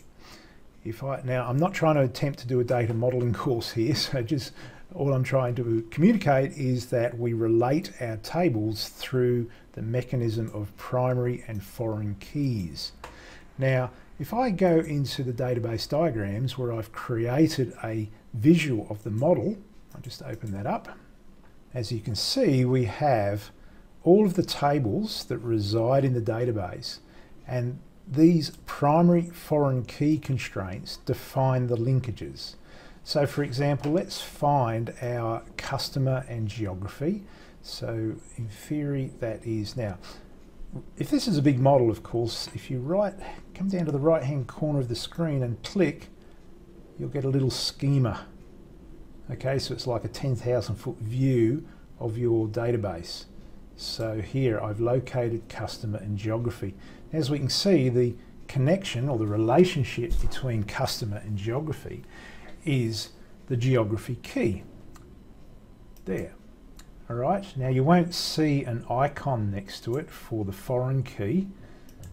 You'll just have to rely on the connection information. So this is metadata that we're seeing displayed about the actual relationship between the two. So that's denoting the foreign key, which is customer, geography key, and then the primary key table is the one with the little gold key. All right, so the relationships are very easy to form. I'm just going to come out of here. Now please feel free to explore this diagram because it'll give you an indication of all of the relationships. And when I actually teach you the joins, then you'll be able to say, okay, well, I think the join is based upon this relationship. In other words, we know what tables relate to what. Because a join could be made in your query that's actually not logical, all right? It does not necessarily require like naming across the joins. And I'll demonstrate that, okay? So it's very easy to mess things up. Now, let's just come out of the diagram. And I was going to show you how to create a relationship. So if we actually edit, so we've been into the design before. Now to make an actual primary key, you see that, let's just remove it. All right, so the primary key is gone and it would have broken the link in the data model diagram. So I'm just going to put it back. So all you have to do is do a set primary key. Now, just as an aside, compound keys, composite keys are multi-field keys. So potentially I could select those three keys, right mouse, and make those fields a part of a primary key. Now there will be times when you want to do this, okay? So let's just remove the primary key and put the customer one back. Oops.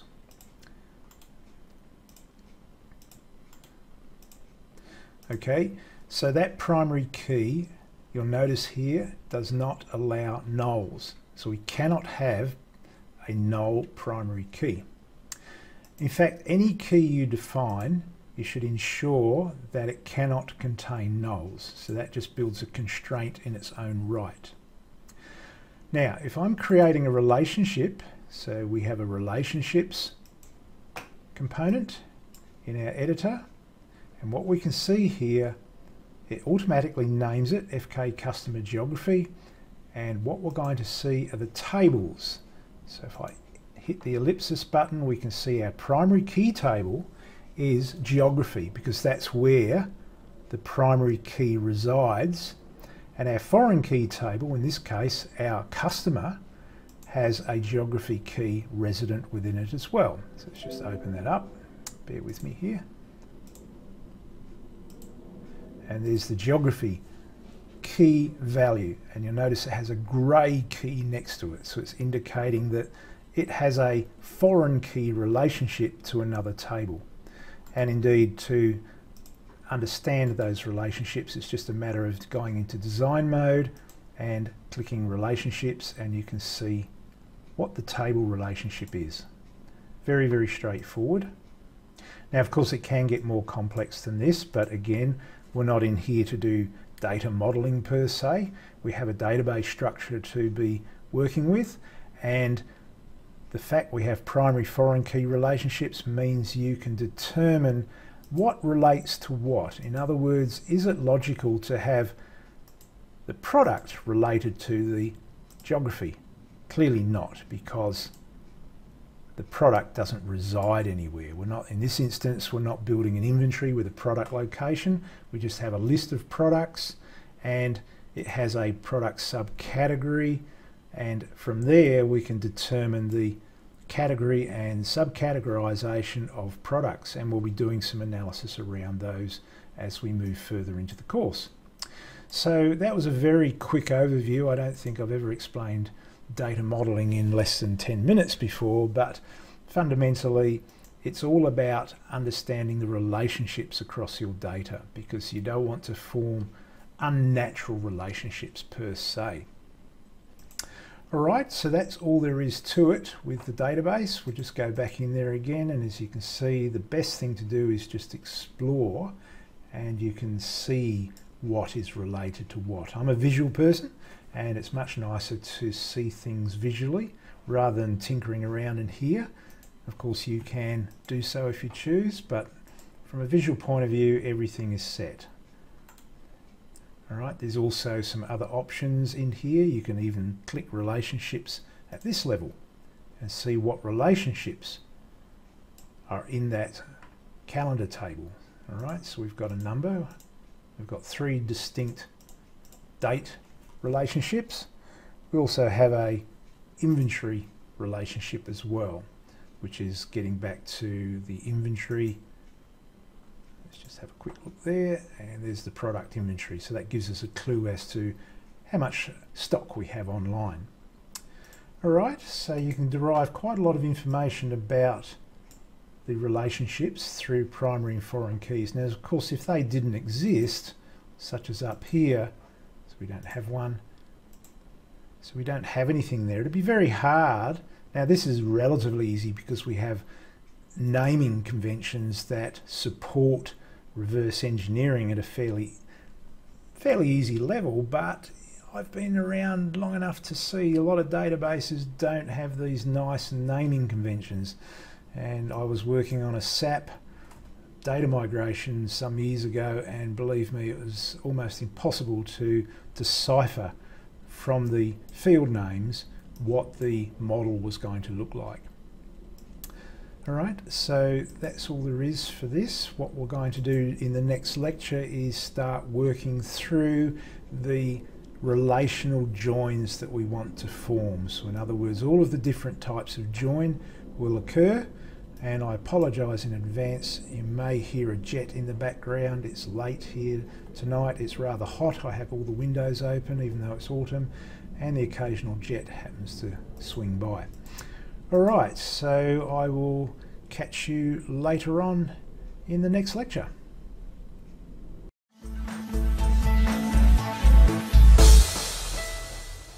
Okay, let's explore the types of joins you can work with building SQL queries for data analytics.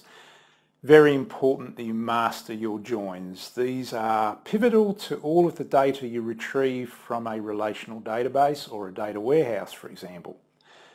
If you understand this, then everything else falls into place very quickly. So the first one we want to cover, you would have heard the term join in your travels, most likely. The join is about, as it suggests, joining 2 or more tables together to retrieve a row set. Okay, so the first one we want to cover is the join. It's also the same as an inner join, so you can use the 2 interchangeably in your code. For clarity, I tend to code inner join in all of my join queries that require that type of join.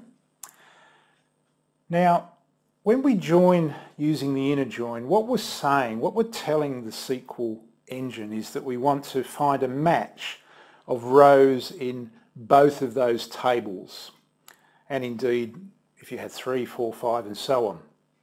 But that poses other scenarios which we'll cover later. So fundamentally we're going to join, in this particular example on the board, we're joining the product to the product inventory. So I want to get a list of all of our products that have a corresponding or a matching product inventory row. So what we'll return basically is I'm going to do my join using the product key. Now we have nice clean model data. This could be quite different in a scenario in real life where you're pulling in dirty data and you're busily scanning for ways to match things to ascertain some sort of model that you want to build some analysis around. When I do an inner join, I'm going to return product A, product B, product C, and so on, so the full list of products where I have a matching product A with inventory, a matching product B, C, and so on. So if I had, say, 5,000 products here and there were only 4,000 inventory rows, then all that's going to return are 4,000 products, because we're only going to match on a 1-to-1 ratio. Okay, so this is known as cardinality, for example, in a model scenario. So for our match, it's a 1-to-1. There won't be any other combination here. It's purely matching rows from both tables. So let's get into the Management Studio and play with it. See you there. Okay, just jump into Microsoft SQL Server Management Studio, as we can see here. And you remember how to create a new query. Just click the New Query button. And let's just save this one.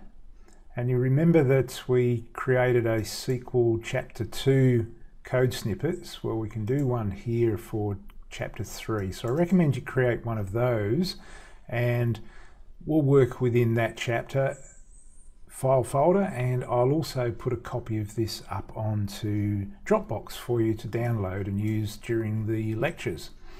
Alright, so let's just, for this one, I'm just going to call this inner join, I beg your pardon, let's call it select inner join demo. There we go. And maybe just a quick comment. Too easy. All right, now as mentioned, the inner join is about matching rows from one table to another table, or indeed many tables. You can have as many inner joins as you like, or combinations of inner joins, left joins, and so on. But for this particular lecture, let's focus on a simple query. What I want to do is match all of the products to the product inventory here. So we've got a reasonably large product table. So as with all of our queries, let's build it piece by piece. So you remember I always do a select star from some table. I'm just going to drag the product table across, and if I run that, there's all of our products. 606 products we sell. Okay, so let's now pick a field we're interested in. So I want to just put the product name up there. As you can see, IntelliSense fills it in for us dynamically. And I might actually put a list price in there just to make it a little more interesting. And run that, and there's our two fields. Of course, we've got quite a few nulls in there. All right. Now, I want to join on the inventory. So what I'm keen to do here is, in some way, and this is an introduction to aliases, in some way I want to uniquely identify the table that I'm joining on. All right, so I'm going to issue an alias that I like. I'm just going to use the abbreviation prod. Now, then I will issue the inner join. Now, of course, I could simply issue a join, and you can perhaps try that, but they're both functionally the same. And now I'm interested in the product inventory, so I'm going to drag that across. You remember from our whiteboard, I was interested in joining on the keys. So you'll see in a moment the model will appear, and there's the product. And there's our product key. So let's give this an alias as well. So I'm just going to call this inv for inventory. You can use any alias you like, whatever suits your coding style. Now I need to tell it what are we joining on. So of course we've specified that we want to perform an inner join, but we haven't told the query engine, the database engine, what we're actually going to join on. In this case, we're just interested in joining on a single field, which is the product key. But you can add more fields to your joins as your data model allows. So you might have some other interesting fields you want to join on, which narrows down the data set that's being returned. And of course you can use predication here as well, such as the where clause. So what I'm now going to do is tell it that I want to bring in the product key. So there's our alias. If I do type in prod dot, now we've got a list of all of the fields, but I can continue typing here. So if I just do prod, see how the list starts to narrow down according to what we've typed in. Now I'm going to tell it I want to perform an equi join, so I'm issuing an equals. So product key equals inventory, so this is the second part of the table in the join. And there's our alias. Again, start typing, and it's just found a single instance of a prod or product field. So it's added product key there. Now if I hit F5, we can see that it's worked quite happily. Now there's a lot of data there, and as you can see down the right hand side here, it's taking a little while to run. All right, that took 9 seconds, and it returned 776,000 or so rows. If I just scroll down, we can see we've got some null list prices there. That's fine. We knew that was happening. So in this instance, we notice that our row count is the same as our inventory count. This is because this is a nice clean database, and there's a matching inventory row for every product. And I'd expect to find this in a decent ERP system anyway. So let's just add one more field there for interest. I'm interested in, of course, from an inventory point of view, let's have a look at the stock on hand, which is the units balance. Okay, so there's all of our stock on hand. Now this is a very simple example. It doesn't really provide any great insight, but what it does demonstrate is the simplicity of an inner join. Now of course, when we get to the end of this series of lectures, I'll build up quite a complex inner join for you to play with so that you can see some insight coming back from the data. But it's the old, you know, you can't run before you walk, you can't walk before you crawl. So we'll just build this up piece by piece. And that's all there is involved with a join. Now just to demonstrate this again using a join rather than an inner join, I can just copy and paste, remove the inner, just take note of our row set, in fact even take note of the very first row, and that was our row.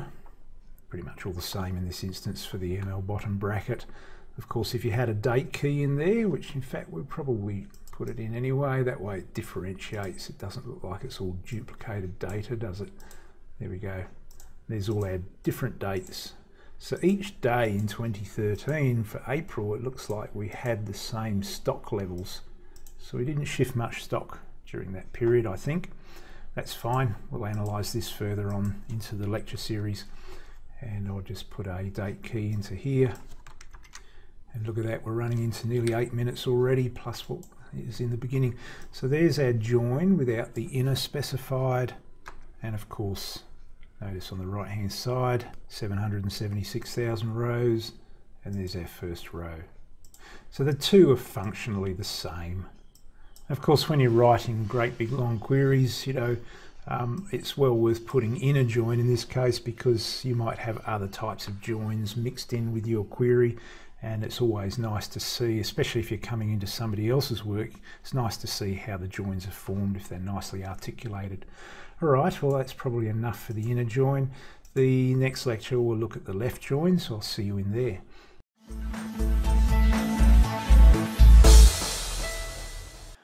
Right, let's look at the left outer join, also known as the left join. You can actually leave the outer out of your script line, it's up to you, but if I'm writing a lot of code, I tend to try and keep it compact, so I just do a left join rather than a left outer join. It also applies to full joins and right joins. I'll explain that later. So with a left join, my mission is to get a customer list, a full customer list.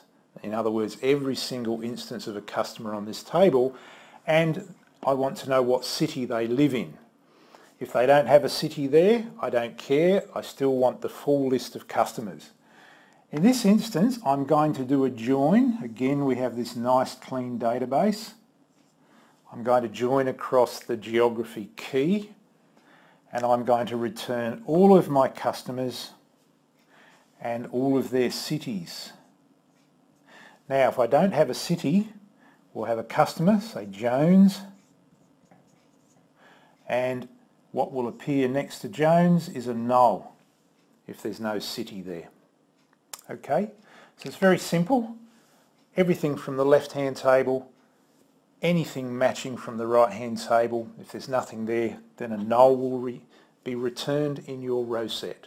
So let's get to the Management Studio and play with that. See you there.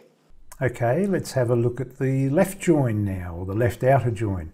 So just shut down your previous session file if it's still there, and create a new query, and I'm just going to give it a comment. So let's say demo the left outer join in a select, and we'll save the file in our chapter 3. Now I'm going to cheat here. I'm just going to over the name, and I'm just going to select. Be careful when you do this, you can inadvertently overwrite the file. Okay, so my intention here now is to form a list of all of my customers and their matching cities. So in this case, I have to match on the geography key. You'll notice it's a foreign key in customer because the customer isn't the driving force for the geography list. It's the geography table. So the geography key has been specified here as the primary key. All right, so as always, we do our foundation selection, select star from a table, thus customer. Now, because I'm going to form a join, I know intuitively I'm going to create an alias here. In other words, our shortcut name or our nickname for the table. And I'm interested in the last name of the customer, and perhaps I might include the gender, and that's it. That will do. I'll just run that, and there's all of our last name's gender. Now in this case, I'm going to do a left outer join. So reiterating, I'm interested in retrieving all of the customer rows and their associated city by using the geography key to form the join. So let's drag the customer across, I should say the geography across. There it is. And I'll give it an alias called geo. And what I want to join on, and this is the key part, on is always our keyword here, because I have to tell SQL what am I joining on, not just what am I joining. Now I'm going to take the geography key from the customer, and of course you'll notice it's now put a little red line, see that? Ambiguous column name. Now just to recap, if you had an ambiguous column name error up here, it means it cannot resolve the name, because for example, if last name was also in the geography table, it wouldn't know which one to select. So what it means by ambiguous is it doesn't know which table to look in. Now we do know in customer and geography we have geography key repeated in both. So I have to tell it what context or what alias shall I use. So in the first part of the query, I'm interested in the customer geography key. I'm forming an equi-join as we discussed in the inner join lecture, because I'm making customer geography key equal to geo, which is our shortcut alias, nickname, whatever you want to call it. In the old days we called them context variables. And we want to relate the geography key, so we just start typing it in, and there we have it. Now, we do need a city. Now, I could actually type geo.city here. That's fine. Or I can just leave the geo off. Depends on, as I say, whether or not there's repeated names across the tables. You don't want the ambiguity to exist. Let's run it. And there we can see all of the last names and their city of residence. Now, if we scroll down, there we see a last name of Martin, who is a female, but has no city. So this customer, we do not know where they're located. Now, if this wasn't an online a set of online data, then we'd probably say, well, they just bought something over the counter somewhere and they didn't provide any name and address details for that customer. And then if we keep scrolling down, there we can see our full set of data, and we know we have 14,484 rows. Okay, so we've got the list of customers regardless, and wherever there's no city, there's just a null in the right-hand table's list. Very, very simple, very straightforward. That's how it's done. And of course, you can mix these with other joins as well. They're not confined to a single join. So just demonstrating the join only. So previously that's an outer join. I can just remove that outer. And there we have it. Just run that. It still works. There's still the same number of rows. Somewhere down here we'll find some nulls. There we go, there's one. Okay, so that person doesn't have a city, so we're not actually aware of where they live. So that's really, in essence, the left join, the left outer join. Get me everything from the left-hand table, in other words, customer, and try and match it on. In this case, we're lucky to have customer geography key across the two tables and do the match. Now, of course, not always are you going to have a clean database that's been nicely modeled with foreign key primary key, foreign key relationships defined for you. Very often you're going to be bringing in messy data that's sitting in CSV files, Excel files, other databases, fragments of other databases. So you'll spend a significant amount of time loading it up into a temporary database and then profiling it and trying to derive some sort of model. So, and this is all data preparation and cleansing process, which is where a lot of our time as data analysts, data scientists indeed as well, will spend cleansing data, really. All right, so that's the left-hand query, or the left-hand join. Let's have a look at the right outer join in the next lecture, so I'll see you there.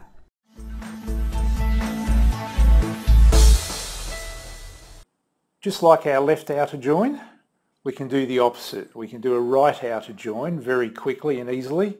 In this instance now, I want to get a full list of all of my cities and match on any customers. So you remember from the left-hand join, I got all of my customers and any matching city, and if there wasn't a match for the city, I'd see a null in this part of the list.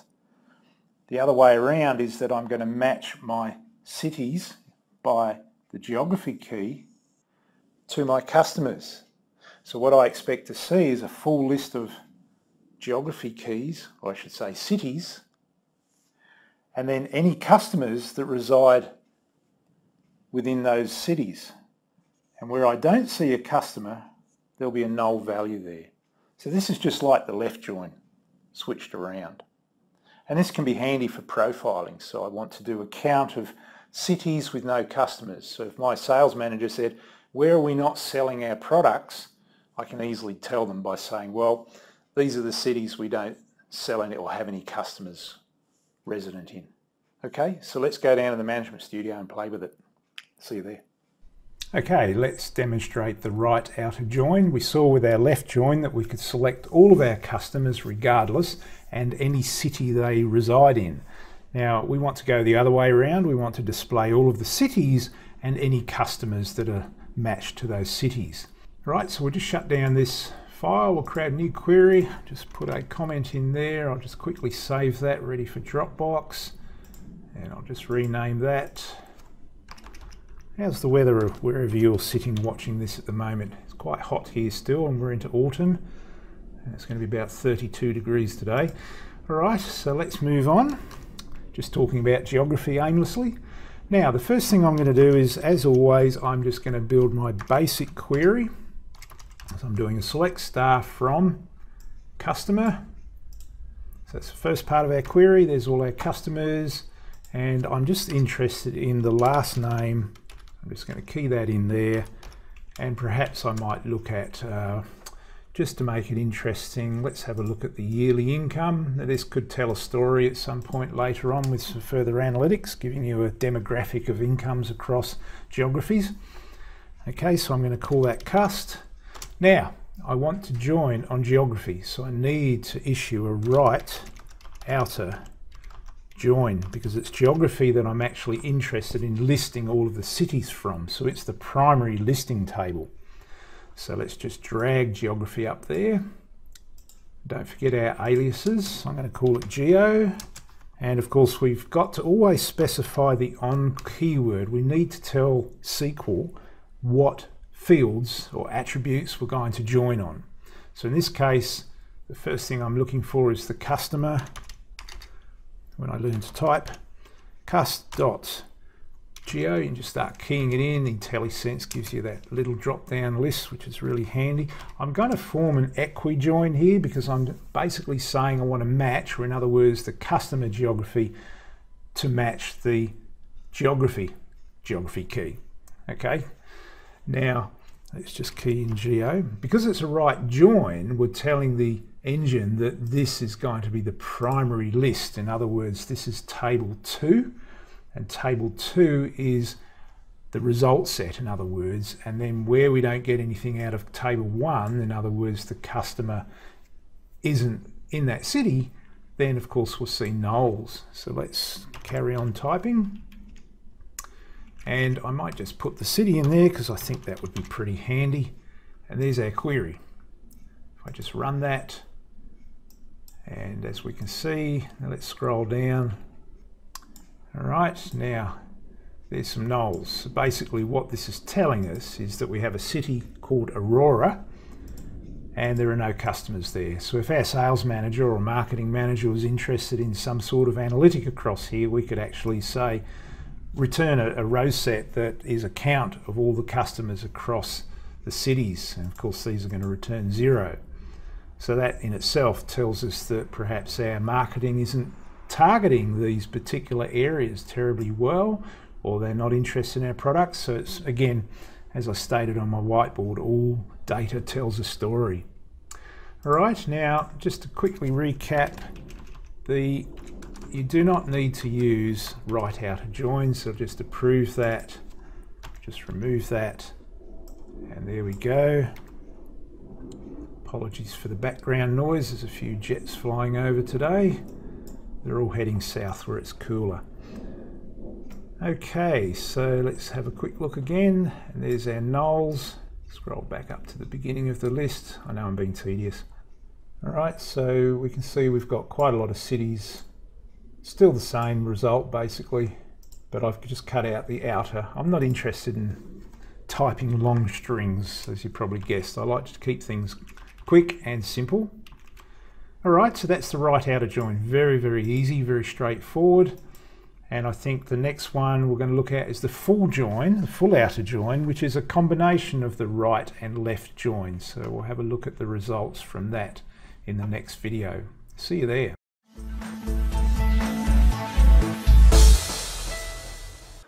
Okay, here's another interesting one, the full outer join, aka full join. The full outer join is a combination of left and right join in the single query. So for example, if I want to, as we did in the left join, I wanted all of the customers regardless and any matching cities that they live in. And similarly with the geography in the right join, I wanted all of the cities and the customers. Now either side of the list had nulls in them. In the case of the full outer join, I'm actually going to get both tables listed regardless. So I potentially will see nulls in the geography list and nulls in the customer list. That way, I can, from a profiling point of view, I can see if there's orphans in my data. So for example, if I was doing this across products and inventory and saw orphans in the product list, but not in the inventory list, I'd be concerned we have some issues with our database. All right, so the full outer join means that I'm going to join the geography key, but in both directions, so to speak. So I'm going to have all of my geographies here, all of my customers here, and I may have nulls in this part of the list, and I may have nulls in this part of the list. So let's get into the Management Studio and play. See you there. Okay, let's have a look at the full outer join. I'm just going to shut that one down, create a new query, quickly save it to our area and make sure it gets onto Dropbox for you. That full join, and here we go. Now full join is where we're going to actually join or combine all rows from the left table, which is table 1, and the right hand table, table 2. And basically, if there's no match across the two tables, that's fine. We'll still include all of the rows. So we'll see nulls on the left-hand side and nulls on the right where a match is not made. So let's quickly build up our query. It's very straightforward. Again, using our basic building blocks. So I'm going to do a select star from customer. I'm going to give it an alias. Okay, perhaps I'm rushing, which I shouldn't do. All right, there's everything we want. Now I'm going to bring in the last name. And I'm interested in perhaps their total children, how many kids are still, or how many children they have in that family, and we'll just run that. And as we can see, there we have last name, total children. And I'm going to, and again, this is information that could be handy for analysis across, again, number of kids, kids at home, and so on across a demographic. It helps the marketing team decide on campaigns for targeting sales. All right, so I'm going to now do a full outer join. And the table of interest, of course, is our geography. Our alias is geo. And as always, I must specify the on, which is the keyword telling SQL what we want to actually join on. Not what we want to join, but what we want to join on. So this is the conditionals, if you will. And I'm going to form an equi-join here because I'm interested in matching customer, I beg your pardon, matching cust.geo key, geography key, equal to the geography key in geography. Should have called it something else, I think. Be a tongue twister. And let's just return the city. And while we're at it, why don't we return the country? So do we have a country here? Country region name perhaps? And let's just run that and see what it reveals. Yes, we did get that. Now, there's a lot of data there. There's 18,000 or so rows. Let's just sort it to see if it actually reveals anything more readily from a visual standpoint. So I'm just going to order by city. And there we go. So now we have our customers. We don't have any information about their locations. So consequently, the right-hand table has been left with nulls in the list. And similarly, we have cities in countries that have no customers. So we'll see nulls in the left-hand side of the list. And just scrolling through, we'll see patterns of data accordingly. So there you can see the full join, the full outer join has revealed data on both sides of the query, and it hasn't left anything out. Everything is there. So, and this is very handy if you're doing profiling, for example. You want to get an understanding of things that might be missing. I could have done this across, say, if this was a badly designed database, I could have done this full join across the inventory table, which is our stock on hand level recording, and the products. Now, what if I'd seen nulls in the product list, but inventory values on the inventory side. So you can see straight away that there's something wrong here, or potentially sales information and no customer or accounting values. So, you know, the full join can be very handy for profiling and revealing anomalies across your data. Now, just to quickly demonstrate, you can do this without the outer. You've probably yawning by now and going, oh yeah, we know. So let's just remove that and just pull that up, and there we go. So it's exactly the same row set. So that's a very quick introduction to full joins, and what we'll do in the next lecture is have a look at the cross join. Now the cross join, there's some interesting points to raise with that one. I'll see you in that lecture.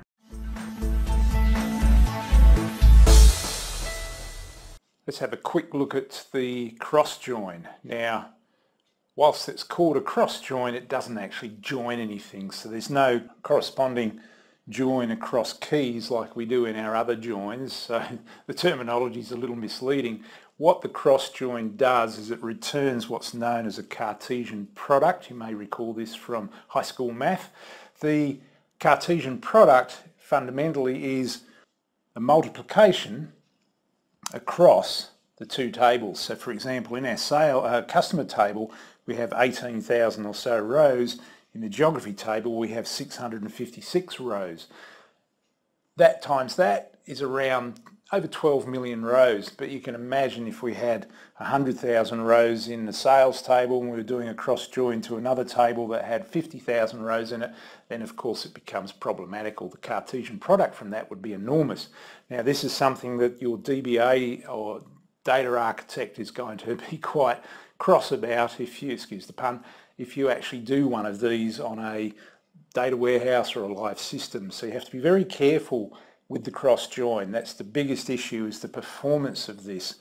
The cross join itself is, as I say, it doesn't really do a join. It returns for every single row in this table, the left-hand table for example, it'll return a combination of rows. So that could be 1 times 656 rows.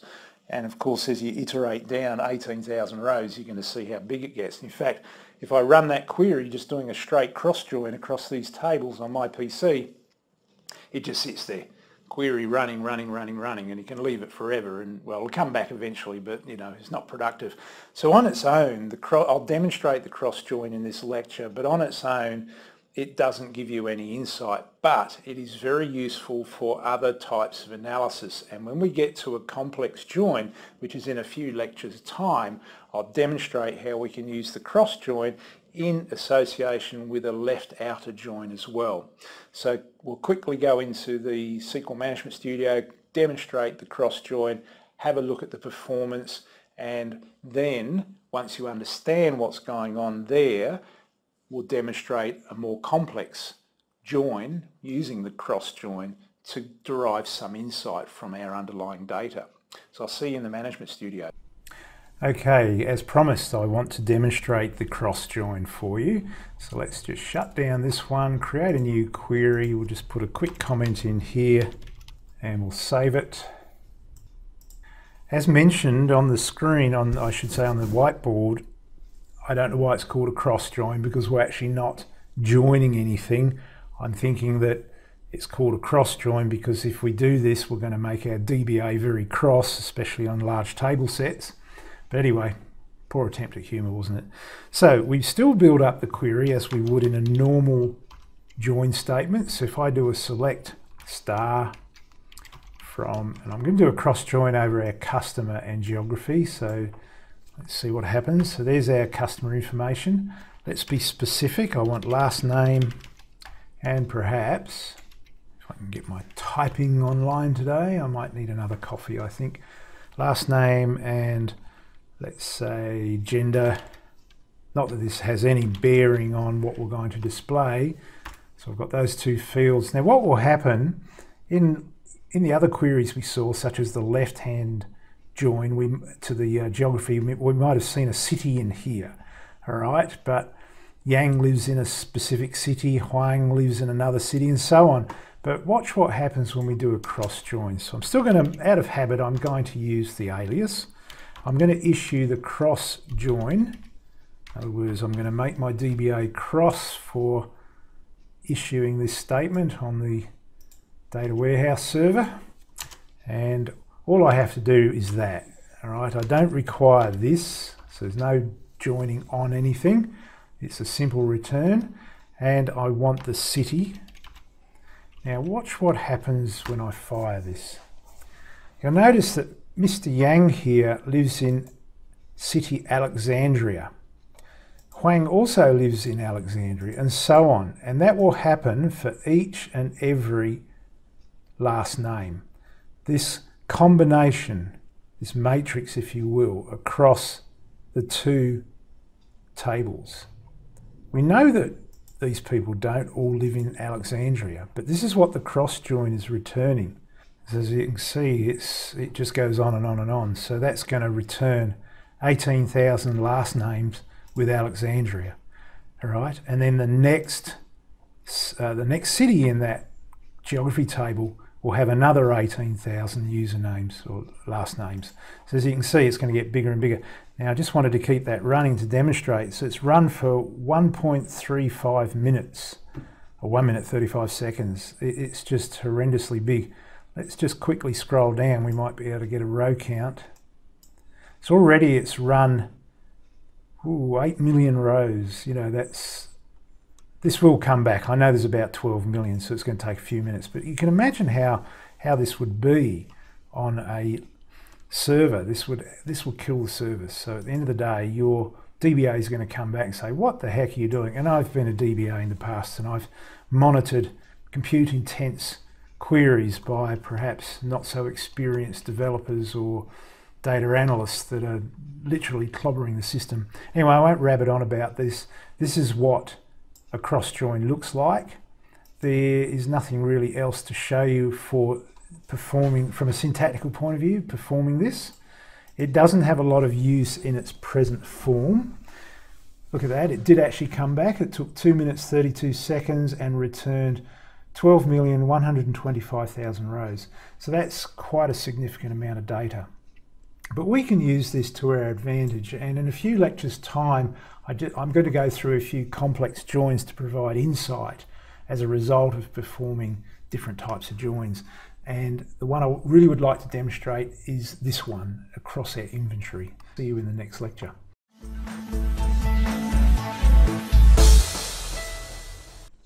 Hi, welcome to Chapter 4. This is the Getting Started with SQL for Quantitative Analysis. Within this section, we'll work through a number of aggregation functions that are available to us within SQL, and then some other little tricks and tips that I'll have within there as well. There is a new database for Chapter 4, so in this particular lecture I'm going to walk you through the download from Dropbox and the restoration to the database environment. See you there. Okay, let's get the Chapter 4 files. So normally, as you recall, you'll be on the browser video player, hover over it, click Resources Available button, and we should see our chapter database link and our chapter scripts link. So let's grab the chapter scripts first of all. And there's our files, 3 files for this set of lectures. And of course, the SQL for Punk Analytics has a significant number of extra lecture features there, so feel free to enroll in that course. Yes, another plug for my other course. And let's just do a download a zip, and then down on the left hand side of our browser, show in folder, and we'll just move it to Chapter 4, and we'll just extract it. Accept the default. You should all know this by now, so it's all good. So there's our 3 files, and you can keep those and play with them as you see fit. I'm just going to delete that folder to keep it all neat and tidy, and that's it. So now all we have to do is go back to our database, and we click that, and we'll be able to download the database. So after you. And there's our Chapter 4 insurance.bak, again another SQL backup. This data has content in relation to some insurance information. So we're going to do a little bit of work in that database to keep things interesting. So let's download. This is a fairly small database, a couple of seconds to download, and we are done. We'll just show that in the folder, and we'll just move it into the chapter 4. And now we'll go into our Management Studio and perform the restore. So as always, click on Databases, right mouse click to do a restore database. Bingo. So let's see, what do we have? I'm going to click on Device again because it doesn't know about this database backup at this point. Click the ellipsis, accept the file, click Add. And of course, we don't care about the SQL Server environment for our restores. Click the Hitchhiker's Guide. This is the SQL for Punk Analytics above it. So if you want to get involved in that course, feel free to ping me for a discount voucher. That course actually covers a great deal of detail for analytics inside SQL, so you'll be able to enhance your skills there. Anyway, that was enough of a plug. So here we go, chapter 4. I'll just select that, click OK. I'm just going to accept everything because I know I'm fine here. Click OK again, and let's have a quick look at the tables. And we have a calendar, an enterprise, which is the employers for the member policies. And I'll discuss this further anyway when we get into those lectures.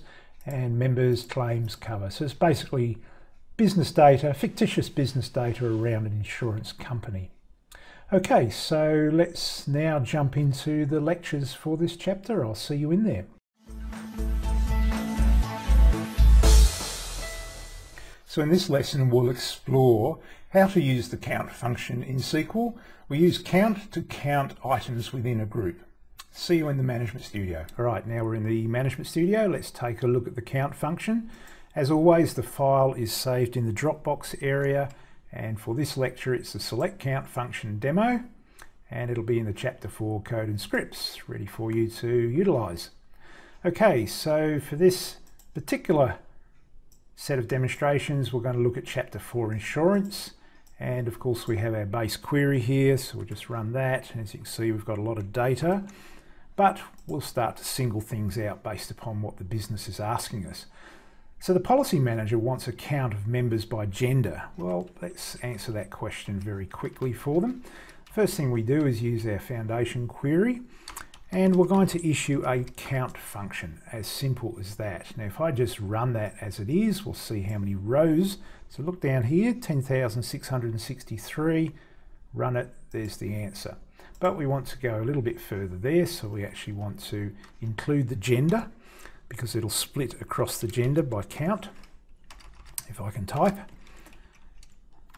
And I might just put here G count, for example. And we need a group by. And of course it'll be gender. So at the risk of reiterating or repeating myself, always remember the group by whenever you're doing an aggregation of any form and you introduce another column into that algorithm. Just run that, and as we can see, we have 7,900 odd males and significantly less females, so there's quite an interesting ratio there. All right, so that was very straightforward. The policy manager's also come back and now wants a count of all of the distinct occupations. So in other words, if pilot is recorded 50 times in there, he only wants to see it once. So this is where we can actually introduce the distinct clause into our count.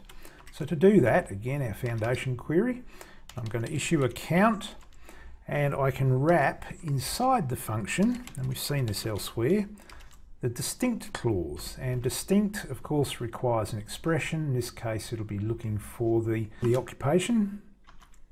So I'll plug that in there, and I'll call that unique occupation count.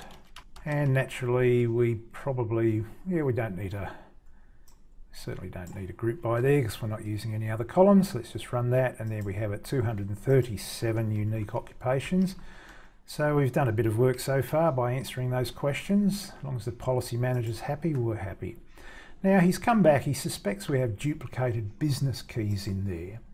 So that's going to be a little bit more involved, but we're still going to use the count here. So again, let's use our base query. And the way to do that is simply, we're going to issue a count. And you remember we have the business key. So this is the actual key that comes in from the source system. This isn't an ID that's generated dynamically by the database. And I'm going to count that as count mem bizkey, and I could just run that, and that should give us, as expected, 10,663. Now, let's include the business key because we're going to need to know what business keys are duplicated. So I'm just going to type in member business key, and naturally a group by is required now.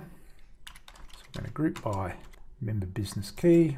Now you've probably heard me use the term having as a filter within a group by clause. Well, that's exactly what we're going to do here. So we're going to issue a having clause, and having's fairly self-explanatory. It's having some characteristic that we want to filter by. And in this case, I'm going to actually repeat the count because the count is a part of the filter. But I'm going to test the count. So in this case, I'm going to test it to be greater than 1 because in theory I should only have unique business keys there. If we don't, then we need to talk to the host system or whoever's extracted this data and populated the database for us.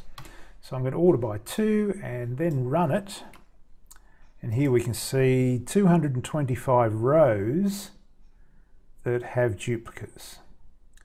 So that's very interesting. I wonder why we have duplicates. So we have to basically look at our data at some point to establish why this data is so dirty. Okay, but that's at the business key level. When we loaded the data, we gave it a unique ID, so there's no actual duplication in this primary key here. But it does answer the question, and we could simply export this by right mouse clicking, copy with headers option, and save it to a file, such as a CSV, etc. All right, moving right along. So the next question is the policy manager wants a count of members spread across the countries. So we do know we have some policy holders that actually live overseas besides Australia. So again, it's a simple query using the count and a group by. So let's just do a copy. I think by now you're probably getting the gist that things are fairly simple as far as counts are concerned. In fact, most aggregations in SQL, and these aren't just SQL Server aggregations, they're used in the majority of the main SQL-based products like Postgres, MySQL and so on. So they're fairly straightforward. The only complexity is where things start to get into some fairly large and complex joins, etc. All right, so let's have a quick look at count. So what I'm going to do here is I'm going to count the country as count country, and we'll see what that returns. There are 230 countries, so our members are spread across quite a large portion of the globe. Interesting. Anyway, that answers that question. Up to now I've been telling you that if you want to do a count and you're introducing other columns to the column list, then you're going to need to do a group by. But I could tell you that there is a way to do this without using the group by, and that's by using the over and partition. Now, this is a very cool little piece of information to learn and use because it's not just for counts. You can use this for all types of aggregation work that you do. So let's have a look. We have a query from the sales manager. He wants a list of all the product counts within each online sales order. So he's trying to figure out who are the big orders, what are the big orders are about.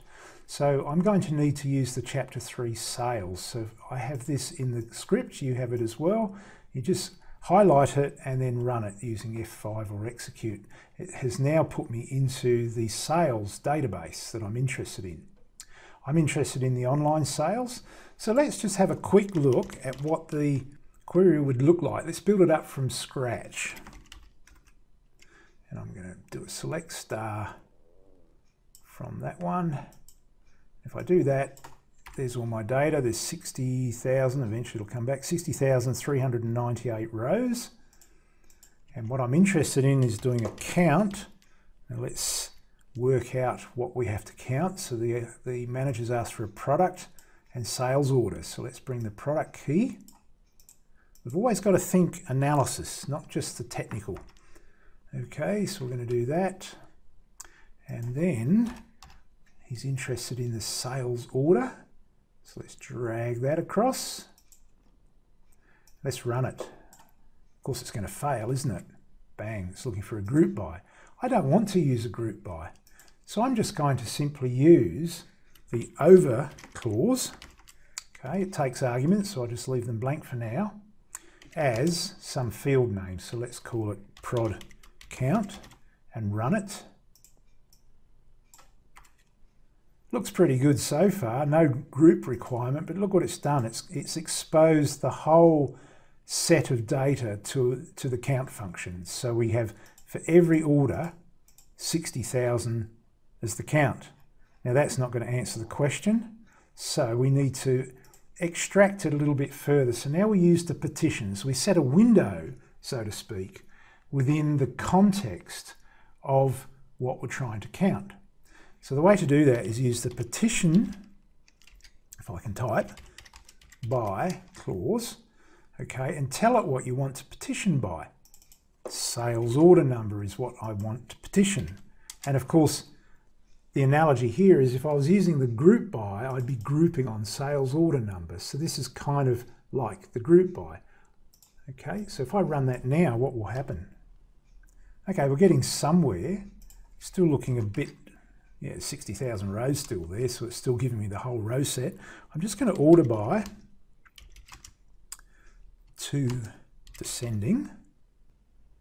All right, so now we can see that we're getting a mix of counts. So I've got 4 products in this order, but gee, they're all duplicated. It still looks a bit messy. I don't want to give my sales manager this data for whatever purpose he has in mind.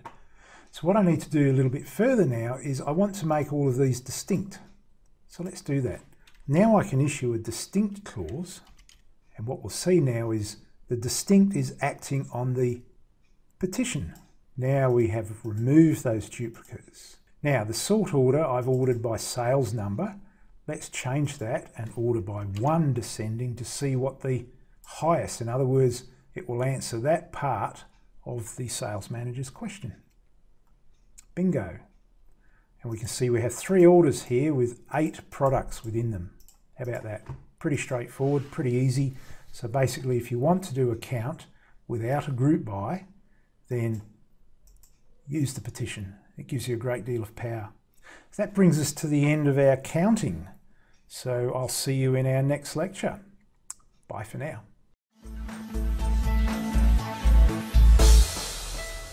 So in this lecture we're going to look at the sum function. The sum function returns the sum of all values within a group or all distinct values within the group. So let's get into Management Studio and explore. See you there. Okay, here we are back to the Management Studio, our favourite place. As always, this particular lesson is on a file that is in the Dropbox Chapter 4 Downloads area, and the name is Select Sum Function Demo for this particular lecture. Now, we have a message from, or a request from our claims manager. He wants to know what the total claims value is paid for the death and TPD claim types during the year of 2014. Okay, so death cover we know is life insurance, but TPD in our country and probably other countries, it's known as total and permanent disability. So if you have a bad accident and your insurance covers you, then if you can't work or do anything again to earn a living, then that TPD payout will cover you. Okay, so we have always a foundation query to start from, and as you can see we have a lot of claims data within our database. So we have member key, the claim type, the cause category, the claim cause itself, and a number of other bits of information such as the notification date and so on. So to answer this question, we need to break it down to its individual components. So let's firstly grab our foundation query. And what we should do here is we want to establish the year.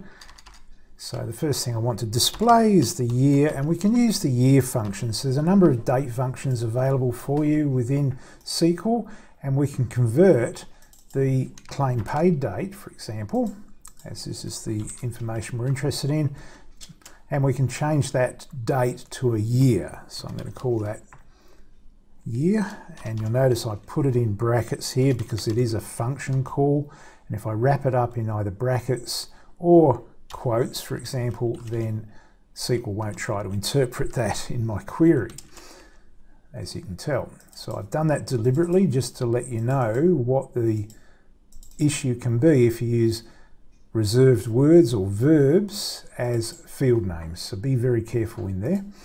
And we're interested in the claim type. Again, we know we want to use death and TPD, but we might display it here anyway, just for a little bit more clarity. So I'll include that. And I'm also interested in how much was paid. So I'm going to grab the claim paid amount using the sums. So this is where our sum aggregation is used.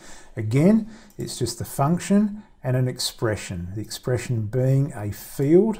So I'm going to sum the claim paid amount, and I'm going to name that as total claim paid. And then I will need to group by. So I'll issue the group by because I have brought the year in here and the claim type. Now I can actually use the year as so I'm going to group by the actual function in this example. As you can see, that is quite all right, but I've got to remove the alias that I've assigned it. And naturally I need a by. Clearly my typing's not good today. If I run that, okay, so it doesn't like the order by because I haven't included the year, so there's another catch for young players and me not being attentive enough. There we go. So that's part of what we require. However, you'll notice we have income protection, TIB, etc. included. We don't want that, so we have to now issue a predicate. I'm just going to do a where, and I want to use claim type. Now I could do this, I could say where that equals TPD, or where, and issue another claim type. This is a bit of typing, isn't it? This is a real pain, and I don't like to type much. And we know death cover is DTH as a claim type, as we've seen there. Now that will work quite happily. As you can see, now we have DTH, TPD. We still haven't filtered out the year yet, but what I want to demonstrate is that I just want to do this. I'm going to use the in clause. So what I'm doing here is specifying a list that claim type can search. So for all intents and purposes, yes, it's a search list. So now if I run that, as you can see, a lot less code, still returning the same values. But in this instance now, I want to specify the year. So I'm going to go and use my year function here. Equals 2014 as requested, and I should have the answer now. So there's my answer, and that's what I'm going to return to the claims manager. He'll be happy.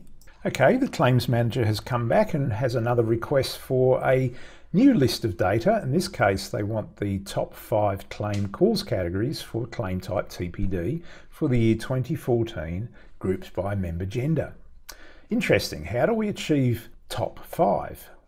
Well, this introduces a new clause that I want to show you because you'll use this quite extensively through your data analysis within SQL. The top 5 is achieved through the top n clause. Top n is a way to restrict the number of rows returned by the query. So it's very, very straightforward to use, but you must remember that the way you order your data or the fields or columns you introduce into the query can affect the outcome of the top n clause.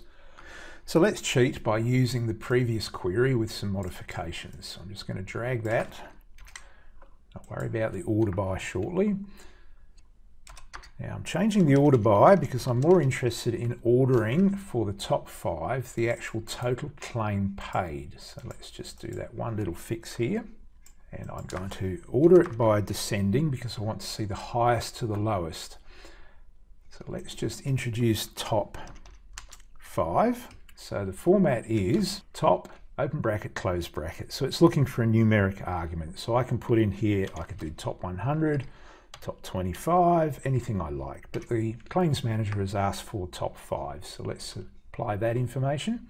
Now let's run that as it stands now and see what returns. Okay, so it pretty much still looks like the previous query. We haven't made any modifications. We can just modify the list. You only need at least one value in the list to use the in clause, so that works quite happily. And just to demonstrate, there we have it, TPD, but we need the top 5 cause categories. So now I have to introduce the claim cause category, which we have here in our claims table. Okay, so let's just run that. And of course that won't work, will it? Because we haven't grouped by. Let's just introduce that into our group by and run that. What do we have? There we have it. Okay, so we now have our top 5 claim cause categories, but the manager wants the gender introduced. This is where we have to introduce a inner join, and we'll introduce the member, and then I'm going to just bring in the gender. Of course, that has to be introduced into the group by, as always. So let's run that and see what appears. Okay, so now we can see that our data has changed because we've introduced this new column. We can see that cancer has been removed. In other words, the top N has filtered or restricted the number of rows, and because we've now introduced the gender, the cancer categorization has disappeared. All right, so that's the top 5 or the top N clause. It's very, very straightforward, but the gotcha here is you have to consider what is happening. Let's just comment these out when you introduce other columns or indeed even change the sort orders. Okay, so now we see cancer has come back into it. So really, that's all you need to understand, is that the columns you introduce into your query can influence the outcome of your result set. Let's visualize this now and have a look at how it appears. So here's a quick look at the data we've brought in through our previous 2 queries to answer the claim manager's questions. So there's our DTH and TPD paid in 2014. And then down here are the top 5 claims. Okay, so that will tally to our data. You'll notice cancer has actually been revealed here because the nature of the query underneath doesn't perform any aggregations or grouping. I do the top 5 within the ClickSense product itself. So this is just something to bear in mind.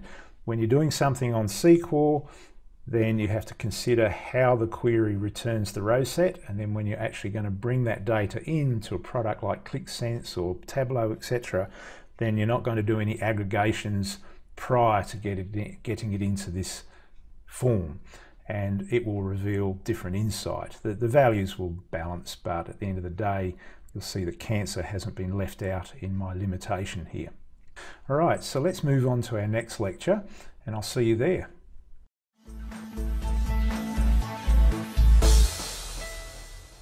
So in this lecture, we're going to look at the average function within SQL. The average function returns the average of all values within a group. See you in the Management Studio to explore. Welcome back to our Management Studio. Let's explore the average function. First of all, this file for this lesson is in our usual Chapter 4 Dropbox download area.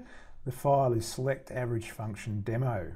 Okay, so we're going to work out or answer a question from our product manager. So the product manager wants to get an idea of the mean or average of insurance cover and the premiums paid across the age groups in the year 2014. Now, you might recall from school, to work out an average is quite straightforward. It's a summation of a list of number values divided by the count of those number values within the list. In theory, that should work across most scenarios, but in this case it won't, and let's demonstrate why. So let's take our members. We know that we have a number of members within the member table. Let's run a quick query to demonstrate that. We have 10,663 members. Now, We could assume that every member has cover, so let's actually make that assumption and build a query to try and answer the product manager's question. So what I'm going to do here is I'm just going to issue a basic query, and the first thing I want to do is do a sum. I'll just use the death cover in this case, and let's see what that gives us. Okay, it's quite a big number, isn't it? So we don't actually have any real predicate at this point. Let's issue a where. And we're interested in the underwriting year of 2014. And again, quickly run that. That's looking a little bit more reasonable for the death covers. I want to work out the average by members. So I'm going to use a very simple subquery here by issuing a select count star from our member table. And in theory, we should get the average cover. And you're probably thinking, no, that's not going to work. So there's our average cover, $115,832. Yeah, I don't think I'm going to go back to my product manager and give him that information, because I cannot be confident that I've calculated it correctly. But I have used a sound arithmetic calculation here. However, we have to consider that perhaps not all members have cover. So let's just do a select count. And what I'm going to do here is get a distinct count. And we'll just grab the predicate from up there. And we should be able to see we have less. Okay, so let's just run this one again. So we can see we actually have more members than we do cover, and that's why this one showed us an incorrect value. Let's just move this query up to here out of the way. I'll just run that again for you so you can see the difference. Okay, so we're about 13, so that's going to influence our average considerably. So what I can do now is just introduce a base query here, and there's all our cover, and we have death, IP, TPD, and so on. Let's have a look to see what the average is for death cover using the average function. So I'm just going to copy and paste the predicate and then introduce you to the average function. It's a very straightforward syntax. So in this case, I'm introducing average, and of course we have our argument list, so an expression will go in there. So what I'm going to introduce is the average of the death cover. Okay, and we can see now it's significantly different. So let's compare the two. So there we have it, 115,000 as opposed to 165,000. So that 13 members difference between the two tables has really influenced the average. So it's far more accurate to take the average in this way than it would be to use our standard high school arithmetic. Now, in order to answer the question, you wanted the premium and the age groups. So let's now introduce premium. So the death premium here is this. So let's just run that. Okay, and we could probably do with putting some aliases or column names there. So I'm just going to issue as. But now we want the member age. So this means we now have to do an inner join across to the member table. So what I'm going to do here is just give that an alias, inner join. Are you sick of joins yet? Don't be. The more you practice these, the better. Let's bring across the member, and I'm just going to put the age up the front. So I'm going to use the age from the member table, just here. And I'm going to run that when I've put a group by, because now we're introducing a new column that is not having some form of aggregation across it. And I should be able to now see the breakdown. Okay, so now I have ages. Now it looks a bit messy there, doesn't it? It's all over the place. So we could probably do with ordering. So let's order by member age, and it's starting to look better. So the average death cover for a youngster is 191,000. The premium is that. As the age increases, we see that the death cover tends to increase as well. All right, So that answers part of the question. He wanted to see all of the covers. So rather than watch me type, I'm going to cheat and copy and paste the remainder of the covers in here. Let's run that. And now we have rather a large splat, even though it's only 68 rows. We have a lot of data in there, but I think we could do better by visualizing that. So let's have a quick look at how it looks in ClickSense. So let's have a quick look at a basic visualization of all of that tabular data. So now we can see in a little bit more detail the trends of the cover and the premium for total and permanent disability across the age range. The data is quite interesting. It could even be dirty as expected, and further analysis will reveal that. And as we can see in the later stages of the age group here, the data is very erratic. So has something gone wrong with the collection of the data? So as a data analyst, I'd start investigating around here to see what's going on. I don't really expect to see people later than, say, 65 with high TPD and other types of cover. So this is very interesting. So we'll have a look at the data as data analysts to investigate. So we can see across the age groups here that there's some increasing coverage once the 30-year-olds come online, but it's fairly flat across all of the age groups, isn't it?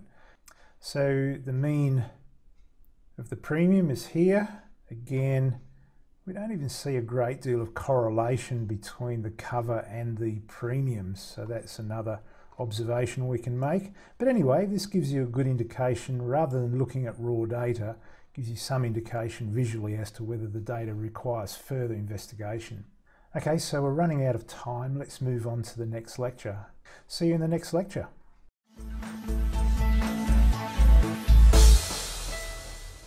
G'day, once again, welcome back, nice to see you. What the heck is a union? Well, I'm going to explain. See you at the Management Studio. Okay, welcome back to the Management Studio. This lecture is to answer the question, what the heck is a union? The union clause is the way to combine the result sets from two or more queries. Now, don't confuse this combination with a join. It is not a join at any level. All it does is take each row set from a query and combine it into a single row set. So let's demonstrate how this works. I have a query that is to select all of the suppliers from our product supplier table that have a credit rating of 1, and I want to average their standard price. So in this case, the supplier table is what holds the credit rating information, and the product supplier with the standard price is what I'm interested in. So my predicate is going to be based upon the join. So my supplier join to my product supplier utilizes the keys, as we know from all of our join examples, but my predicate now is to get the credit rating of 1. So let's just run that and see what it does. And there we have a list of 48 rows, in other words 48 suppliers, their average standard price and their credit rating. But I also have a need to examine what the suppliers with credit rating 4 look like. What's their average standard price? Let's copy that in. So I'm selecting exactly the same query, but now I've changed the predicate to credit rating 4. Let's run it. One supplier only has a bad credit rating. We rate our credit from 1 to 5, 1 being the best supplier from a credit rating point of view. If I run that like such, so both are running sequentially, I get 2 row sets, don't I? That's kind of ugly. So, and indeed, I don't know where Prosware sits within this row set, because this row set's sorted by supplier name, and this one is as well, but we don't see it in the sequence. So what we can do here is combine the 2 row sets using the union clause. So the union is going to not join, remember that, not join, but combine the 2 row sets. So I issue a simple union statement. That's all that's required, and that's what you put between each and every select query. And it's not the only place that you can use union. You can use this for loading tables, updating data, and so on. So there's many uses. It's not just for a couple of select statements, but this demonstrates what the union is used for in terms of how it works. If I run it, now we can see we just have one row set. We don't see any other windows here. It's 49 rows, and there's prosware. Now it's sitting in the context of all of the other supplier names. Now there are some caveats to remember. These are important. The union, by its own mechanism, will remove duplicates from these row sets. So if you suspect there are duplicates in the row set that you're returning and you want to keep the row set duplicates, then issue an all as part of your union. This way then, any duplicates will still show up in your union. The other caveats to remember are you must have the same number of fields in the target lists. So I couldn't, for example, include this one, sup active flag, for example, and I just must remember to include that in my group by here, which I've already done. And if I run that, it will fail, because what it's telling me is that all queries combined using a union, intersect, or except must have an equal number of expressions in their target lists. So what we must ensure is that that active flag is also inside the second query. So let's put that in there. And of course I must remember to group by. Let's run it, and the error's gone away. And now we've included the active flag in our display. So that's quite interesting thus far. However, I've decided I want to change the name of active flag, and I'm going to save it as status. What will happen? I'll wrap that in brackets because it went blue, which means it's a keyword within SQL. And we try to avoid using keywords or verbs as field names, and I'll run that. Oh, look at that. It's still active flag, even though I specified here status. This is because the first query, for all intents and purposes, can be described as the controller in terms of column names. If I want to rename or reassign a column name, I need to do it up here. So let's say I change that to say something else. Status 1. I still have as status down here. What will happen? Status 1 is what took the precedence. So any field names down here are going to be ignored by any field name references you make up here. So it's always worth caution when you're building your unions. Just make sure your field names that you use across the two are set accordingly. Make sure the data typing is set accordingly. If that standard price, for example, was coming from another table and it was, say, a string, and this standard price coming from this query was a number, you'll get an error. So it's about conformance. So just remember those points. And that's it. That's all that's required for unions. I'll see you in the next lecture.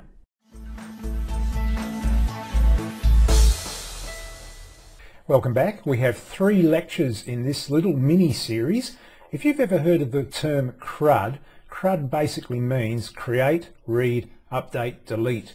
The read we do all of the time. The minute we issue a select statement, we're reading the data. The other 3 statements relate to create, which is insert, and I'll cover that in this lecture, update, and delete. So the next 3 lectures will deal with CRUD. See you in the Management Studio shortly. Okay, welcome to the Management Studio once again. Insert is a part of what you've probably heard used around the traps, the concept of CRUD. CRUD is create, read, update, delete. So that's got that out of the way. So in this case, the create is the insert. The read is, well, we've seen that in every other part of our course. Select is reading data. So we're selecting something to read it. Update is the U, and D for delete. So this is a part of a CRUD enterprise, if you will. But the first cab off the rank is, how do we do insert? And what is insert? Well, it pretty much answers its own question here.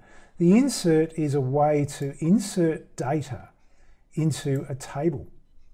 And we saw a demonstration of creating a table dynamically using the insert as a part of our query when we produce the sales by product summary. We also found that we can insert data to the database table by right mouse clicking on the table of interest and clicking the edit. And of course, editing this way is not a particularly efficient mechanism. There's two ways to insert data.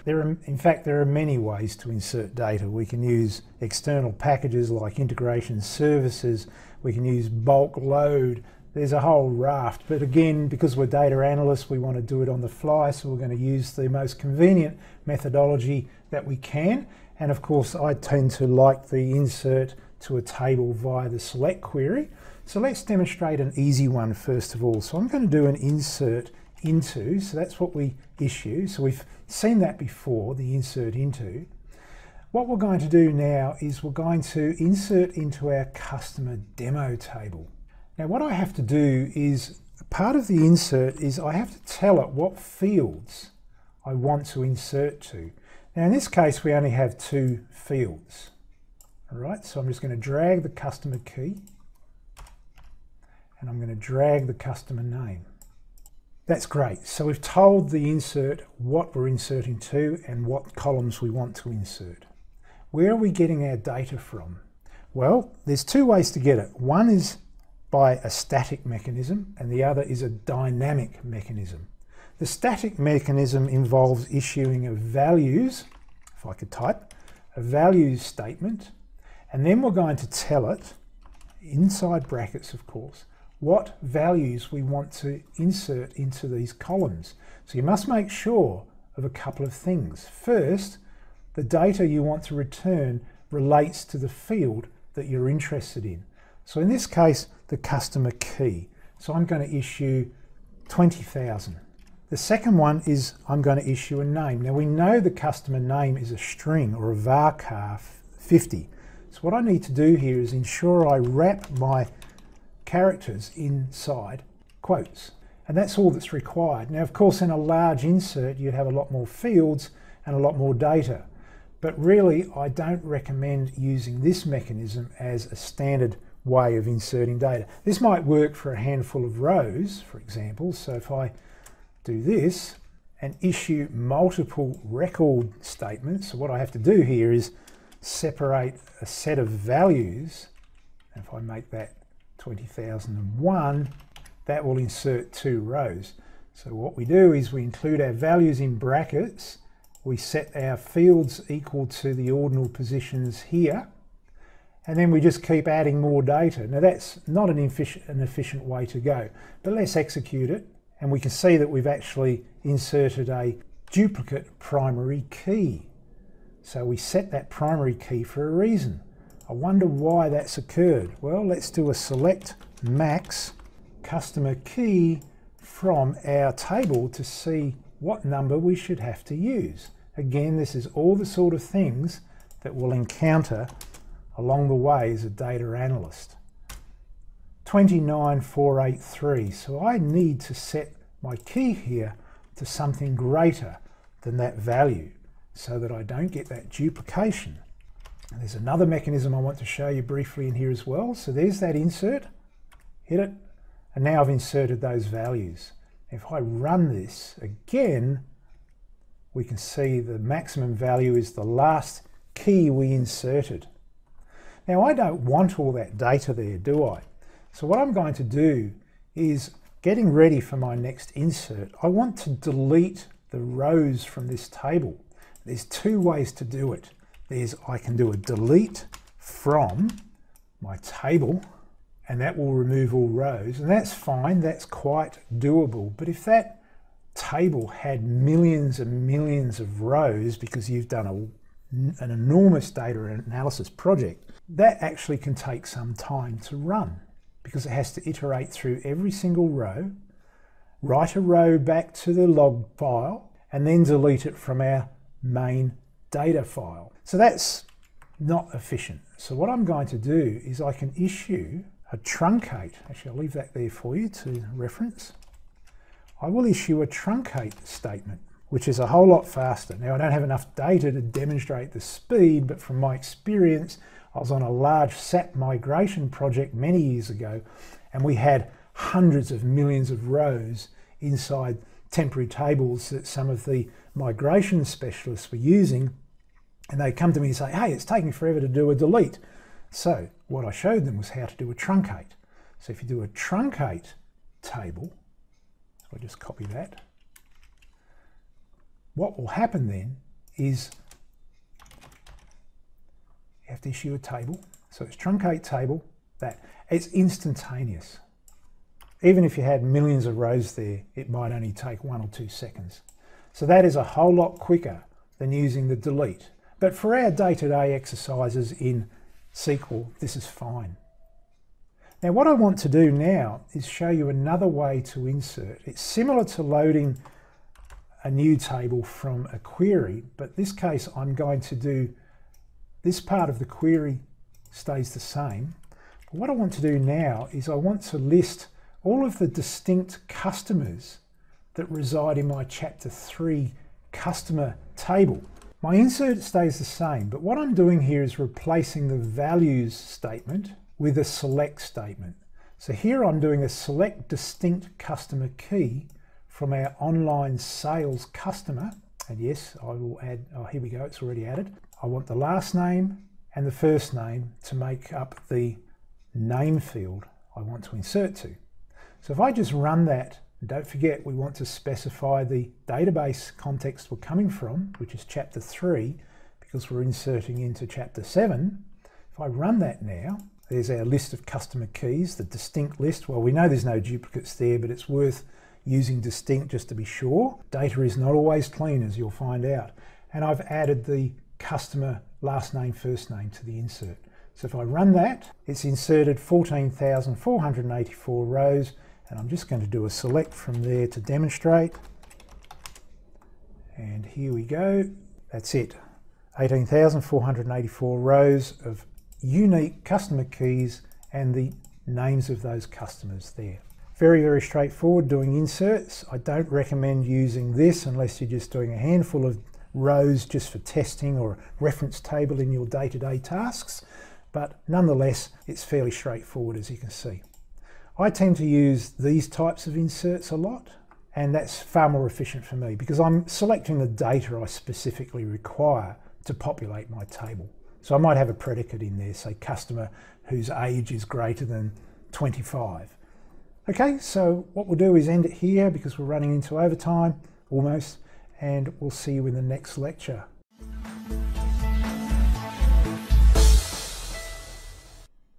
All right, so in this lecture we haven't covered loading raw data. So I'm just going to walk you through the process of the import wizard so we can grab data. Very often as data analysts we'll bring in data from all sorts of other sources besides nice clean databases. So I'll see you at the Management Studio. Welcome back to the Management Studio. Okay, one thing we haven't covered, importing data. There's always going to be a time when you want to bring in data from a raw data file. It could be an Excel file, a CSV file, a TXT file, you name it. Anywhere that there's a file with data in it is a potential for analysis. Okay, so to do this, there's no scripting required in this exercise, but there is a file, so I'll take you to where it is. It's the staff payroll CSV, and it's in our Dropbox area for chapter 7, so I've dropped it into there for you to play with. So what I'm going to do now is, you'll notice on the database, if I right mouse click, there are a number of tasks available. Let's import data. It'll bring up a wizard and it gives you a number of connector options. .NET, for example, for ODBC, Oracle, SQL Server and so on.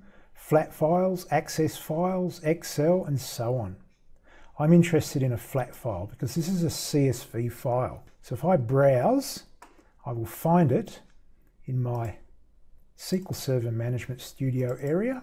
Okay, I'm interested in CSV files and there it is. So always specify the file type, double click, and it's done some basic analysis up front. It's kind of worked out some defaults. You notice here that everything is column width 50, text, qualified, and it's always going to output a string. Now you could play with this within the wizard itself, but I tend to leave it and accept the defaults. If you look in the columns folder, or the columns option, it's given you a bit of a preview of what's in the data.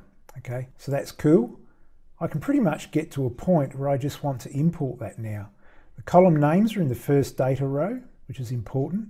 I'll click next. Now in this case, the target, so where am I importing it to?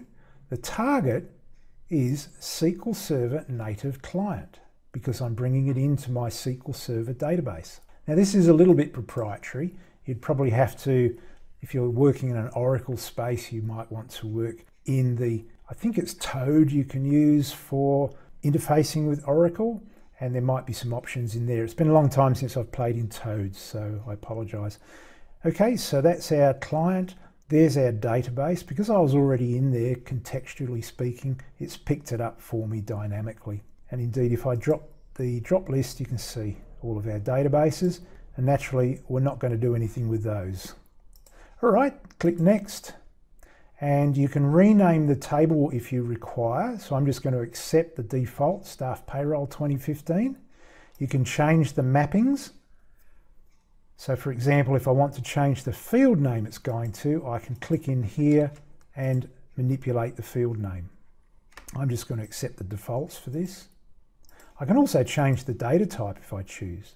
So you can do a reasonable amount with this tool on its own, but I tend to just bring it in raw and manipulate it from there, from a staging table for all intents and purposes. So I'm going to click OK. Well, let's have a quick look at the SQL. There's the SQL, and that SQL is just to build the table. All right, now I'm just going to click OK, click Next, and again, yes, it requires a few verifications before it finally gets to it, and then click Finish. And there it is. It's loaded 3,500 rows to a new table. I'm just going to refresh it, and there's our table. Now, of course, everything is varchar 50, so you might want to actually utilize this table as the source for a new table, such as we did in our query to create the sales by product summary, and then start setting your, or do some profiling first, to set your individual data types that you want to use. So for example, year month, I don't think I want to use varchar 50, same with year number. So it gives me a great deal of scope to improve upon. So this is really, to me, a staging area. And there's the data. Okay, so it's pretty straightforward. So now I've got a set of data, 3,500 rows, that I can start looking into and doing some analytics across. All right, that's it for importing raw data.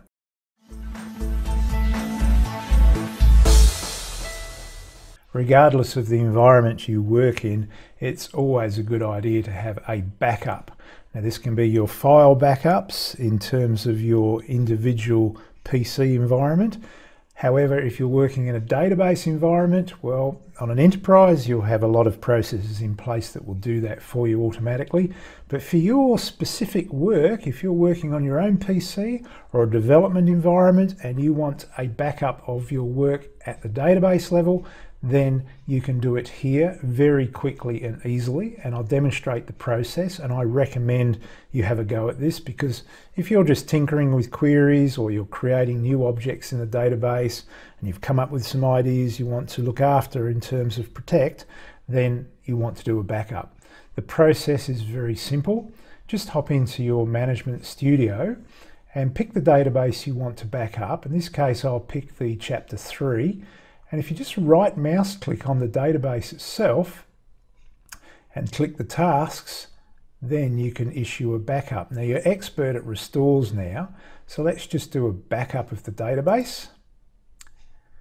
And as you can see, there are a number of options available. It knows you want to back up the chapter 3, and it's specified a directory here.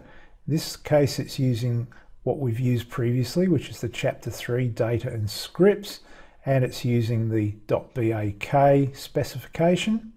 We can add another one if we want to, but in this case, I'm just going to add to the one I already have. There are some options you might want to select. You can append this backup to the existing backup, so we'll do that. Otherwise you can just overwrite, which will actually get rid of all of the previous backups. And you might like to click verify just to double check that the integrity of the backup has worked. I have seen backups work, but the quality of the data has sometimes become questionable and the restore has failed. But in our day-to-day exercise in this course, you'll probably find that you don't need to verify, but play it safe anyway. So what we'll do now is we'll just run that. Very quickly run, as you can see. So I'm just going to click OK. Now, we know we have a backup. Let's look at the properties and we'll actually see on the properties the last backup. And there we can see 10:59 AM on the 15th of April. Let's say we had some issues that we made some changes within the database a few hours down the track or a few days down the track. We decide we want to restore this specific database. Previously we've used databases and right mouse click to do a restore, or we can do the same thing in here as well. But ideally I would avoid it, because once you've got some access to this database, potentially it's locked and you won't be able to do anything with a restore. It will just hang. So I haven't actually performed any actions in here, so I'm just going to attempt to do a restore this way. If it fails, it'll demonstrate what can happen. So I'm going to do restore database. I'm going to pick from my, as you can see, it knows about the database backup we did this morning. There are other backup sets in here if we wanted to play with those, but I'm just going to select what's already there. Click OK. And it worked because I haven't previously done anything on the database to lock it up. If I had, for example, gone into tables and created a new query, let's do one just to demonstrate what happens. We've got a few minutes to spare. So I'm just going to do a select star from, let's say, calendar, and I'll run it. Now we have what's known as an attach to the database as far as a transaction is concerned. So if I actually now try to do a restore, you'll be able to see what happens. So it knows about all of the database backup details we've seen before. Click OK, and it's going to sit there. What it's trying to do now is make an exclusive connection to the database to restore it, but it's sensed my presence. It knows I'm there as a transaction, and it's just going to sit there. Eventually it'll time out and come back with an error. There we go. I was just about to pause the video, but as we can see, the restore failed. So if I just open up why it didn't restore, I should say. See here, exclusive access could not be obtained because the database is in use. In other words, that query I commenced, it knew about. Now, what will happen if I get rid of that query? Will the lock be released? Let's have a look. Do another restore. Can you guess? There's our details. Click OK. Fine. So it's sensed that I've now removed that transaction. The backup process now has an exclusive lock for the restore, and bingo, we're in business. All right, that was a very simple how to do a backup in a hurry and a restore. See you in the next lecture.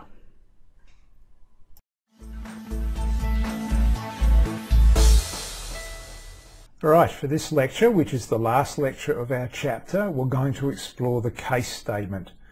An analogy for the case statement would be an if-then-else construct within your SQL expression. Let's get into the Management Studio and explore. Okay, welcome back to the Management Studio. We have a question from the Policy Manager. He has observed that the data in the member cover does not show a column for cover type. So how can we create a list of member covers that shows the cover type abbreviation, such as DTH for death, for the underwriting year of 2014? Well, this we can do using a case statement, and indeed we could do this later on to update that table and add a new field with the new abbreviation value in there, as this we know is dirty data, so this would be one mechanism to assist with cleaning it up. All right, so there are two ways to use the case statement. The first one is a searched case expression. So within a select statement, the searched case expression will allow for values to be replaced in the result set based on comparison values. So that's a little bit more complex, if you will, but nonetheless quite powerful. And then the other type of expression is a single case expression. So within a select statement, a simple case expression allows for only an equality check, so no other comparisons are made.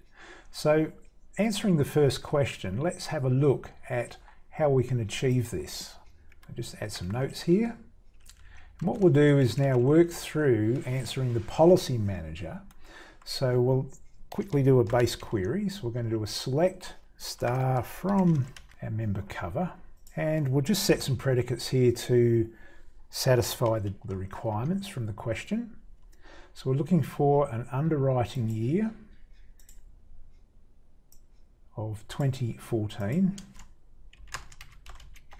and we're looking for the total death cover in this case, and we're going to tell it we don't want any null or zero valued death covers in this particular example, and we have around 7,480 rows satisfying the query.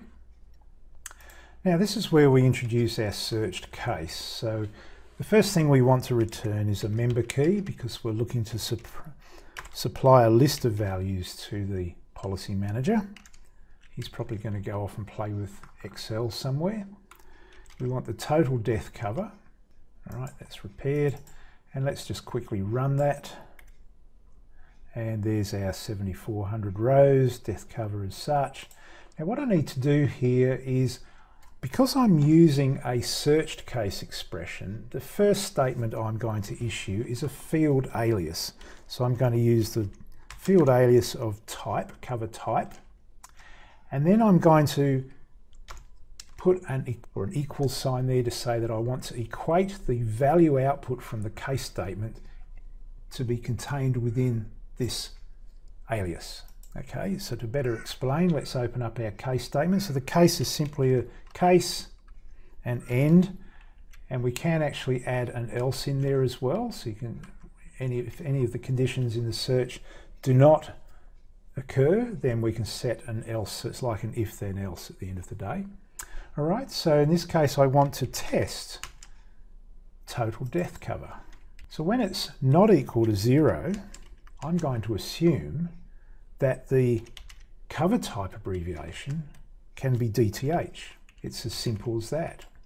Now if I wanted to, I could put else in here, but it doesn't make sense, because for this example I'm just testing one specific value. But if I was doing it in all of the others, such as IP cover and TPD cover, then you'd probably want an else statement in there if there's no match. It really depends on how you understand your data. So that's really all that's involved with a search. So we're setting up a alias field name, and we're setting a value in there based upon the value of total death cover where it's not equal to 0. Let's run it and see what we get. And there we have it. We've calculated the cover type, and we could indeed do that for all of the others, but we won't do it here. It'll just drag on too long. Now the simple case expression is about performing a simple equality check. Now, the product manager has asked us to abbreviate the gender that is contained within the member table. So why don't we just do that using the case? So I'm just going to build a select star from, as always, our base query. Select star from member. And what we'll do here is we're going to grab the member key, and we'll probably grab the gender. Okay, so I'm just going to issue, in this case, a case statement. Let's open and close it in the one statement here. And because it's an if then else with an equality check, you'll notice that we didn't include an alias there at the start of our, or just prior to our case. We're not actually putting anything into an alias at that level, but we will do it here. So we'll put an end gender abbreviation. Now, in terms of what we're going to test, we're looking at testing the gender, and we're issuing the case there. So there's no search taking place. All that's happening is as each row iterates through the query, in other words the select statement, then when I can type the gender male, so now we're testing or doing an equality check on the value of gender, then we set the outcome. Then for female, then F. That's all there is to it. Now if we come across a missing gender or an unknown gender, we're just going to specify a question mark because we don't know how to translate that. Again, that's all there is to a case statement. Now later on in the, I think chapter 7, I'm going to show you how to discretize data using the case statement. And discretization is very common across anything you do in data analysis. So let's just run that. And there we have it. So there's all our genders. And what we might do is actually put the gender in here as well, just to highlight what it's been abbreviated from. I'll run it again. Okay, so male has become M, female has become F. Very, very straightforward using a case. And indeed, you can use the case within a join, for example. You can set the case statement to be used anywhere you like. Okay, that's the end of the course. So I thank you for joining and partaking in all of the lectures, and hopefully I'll see you in the SQL for Punk Analytics. Don't forget, if you want a discount voucher, I can send you one, or you can find them in the scripts that have been included in this particular course. Thanks very much and good luck on your SQL travels. Bye for now.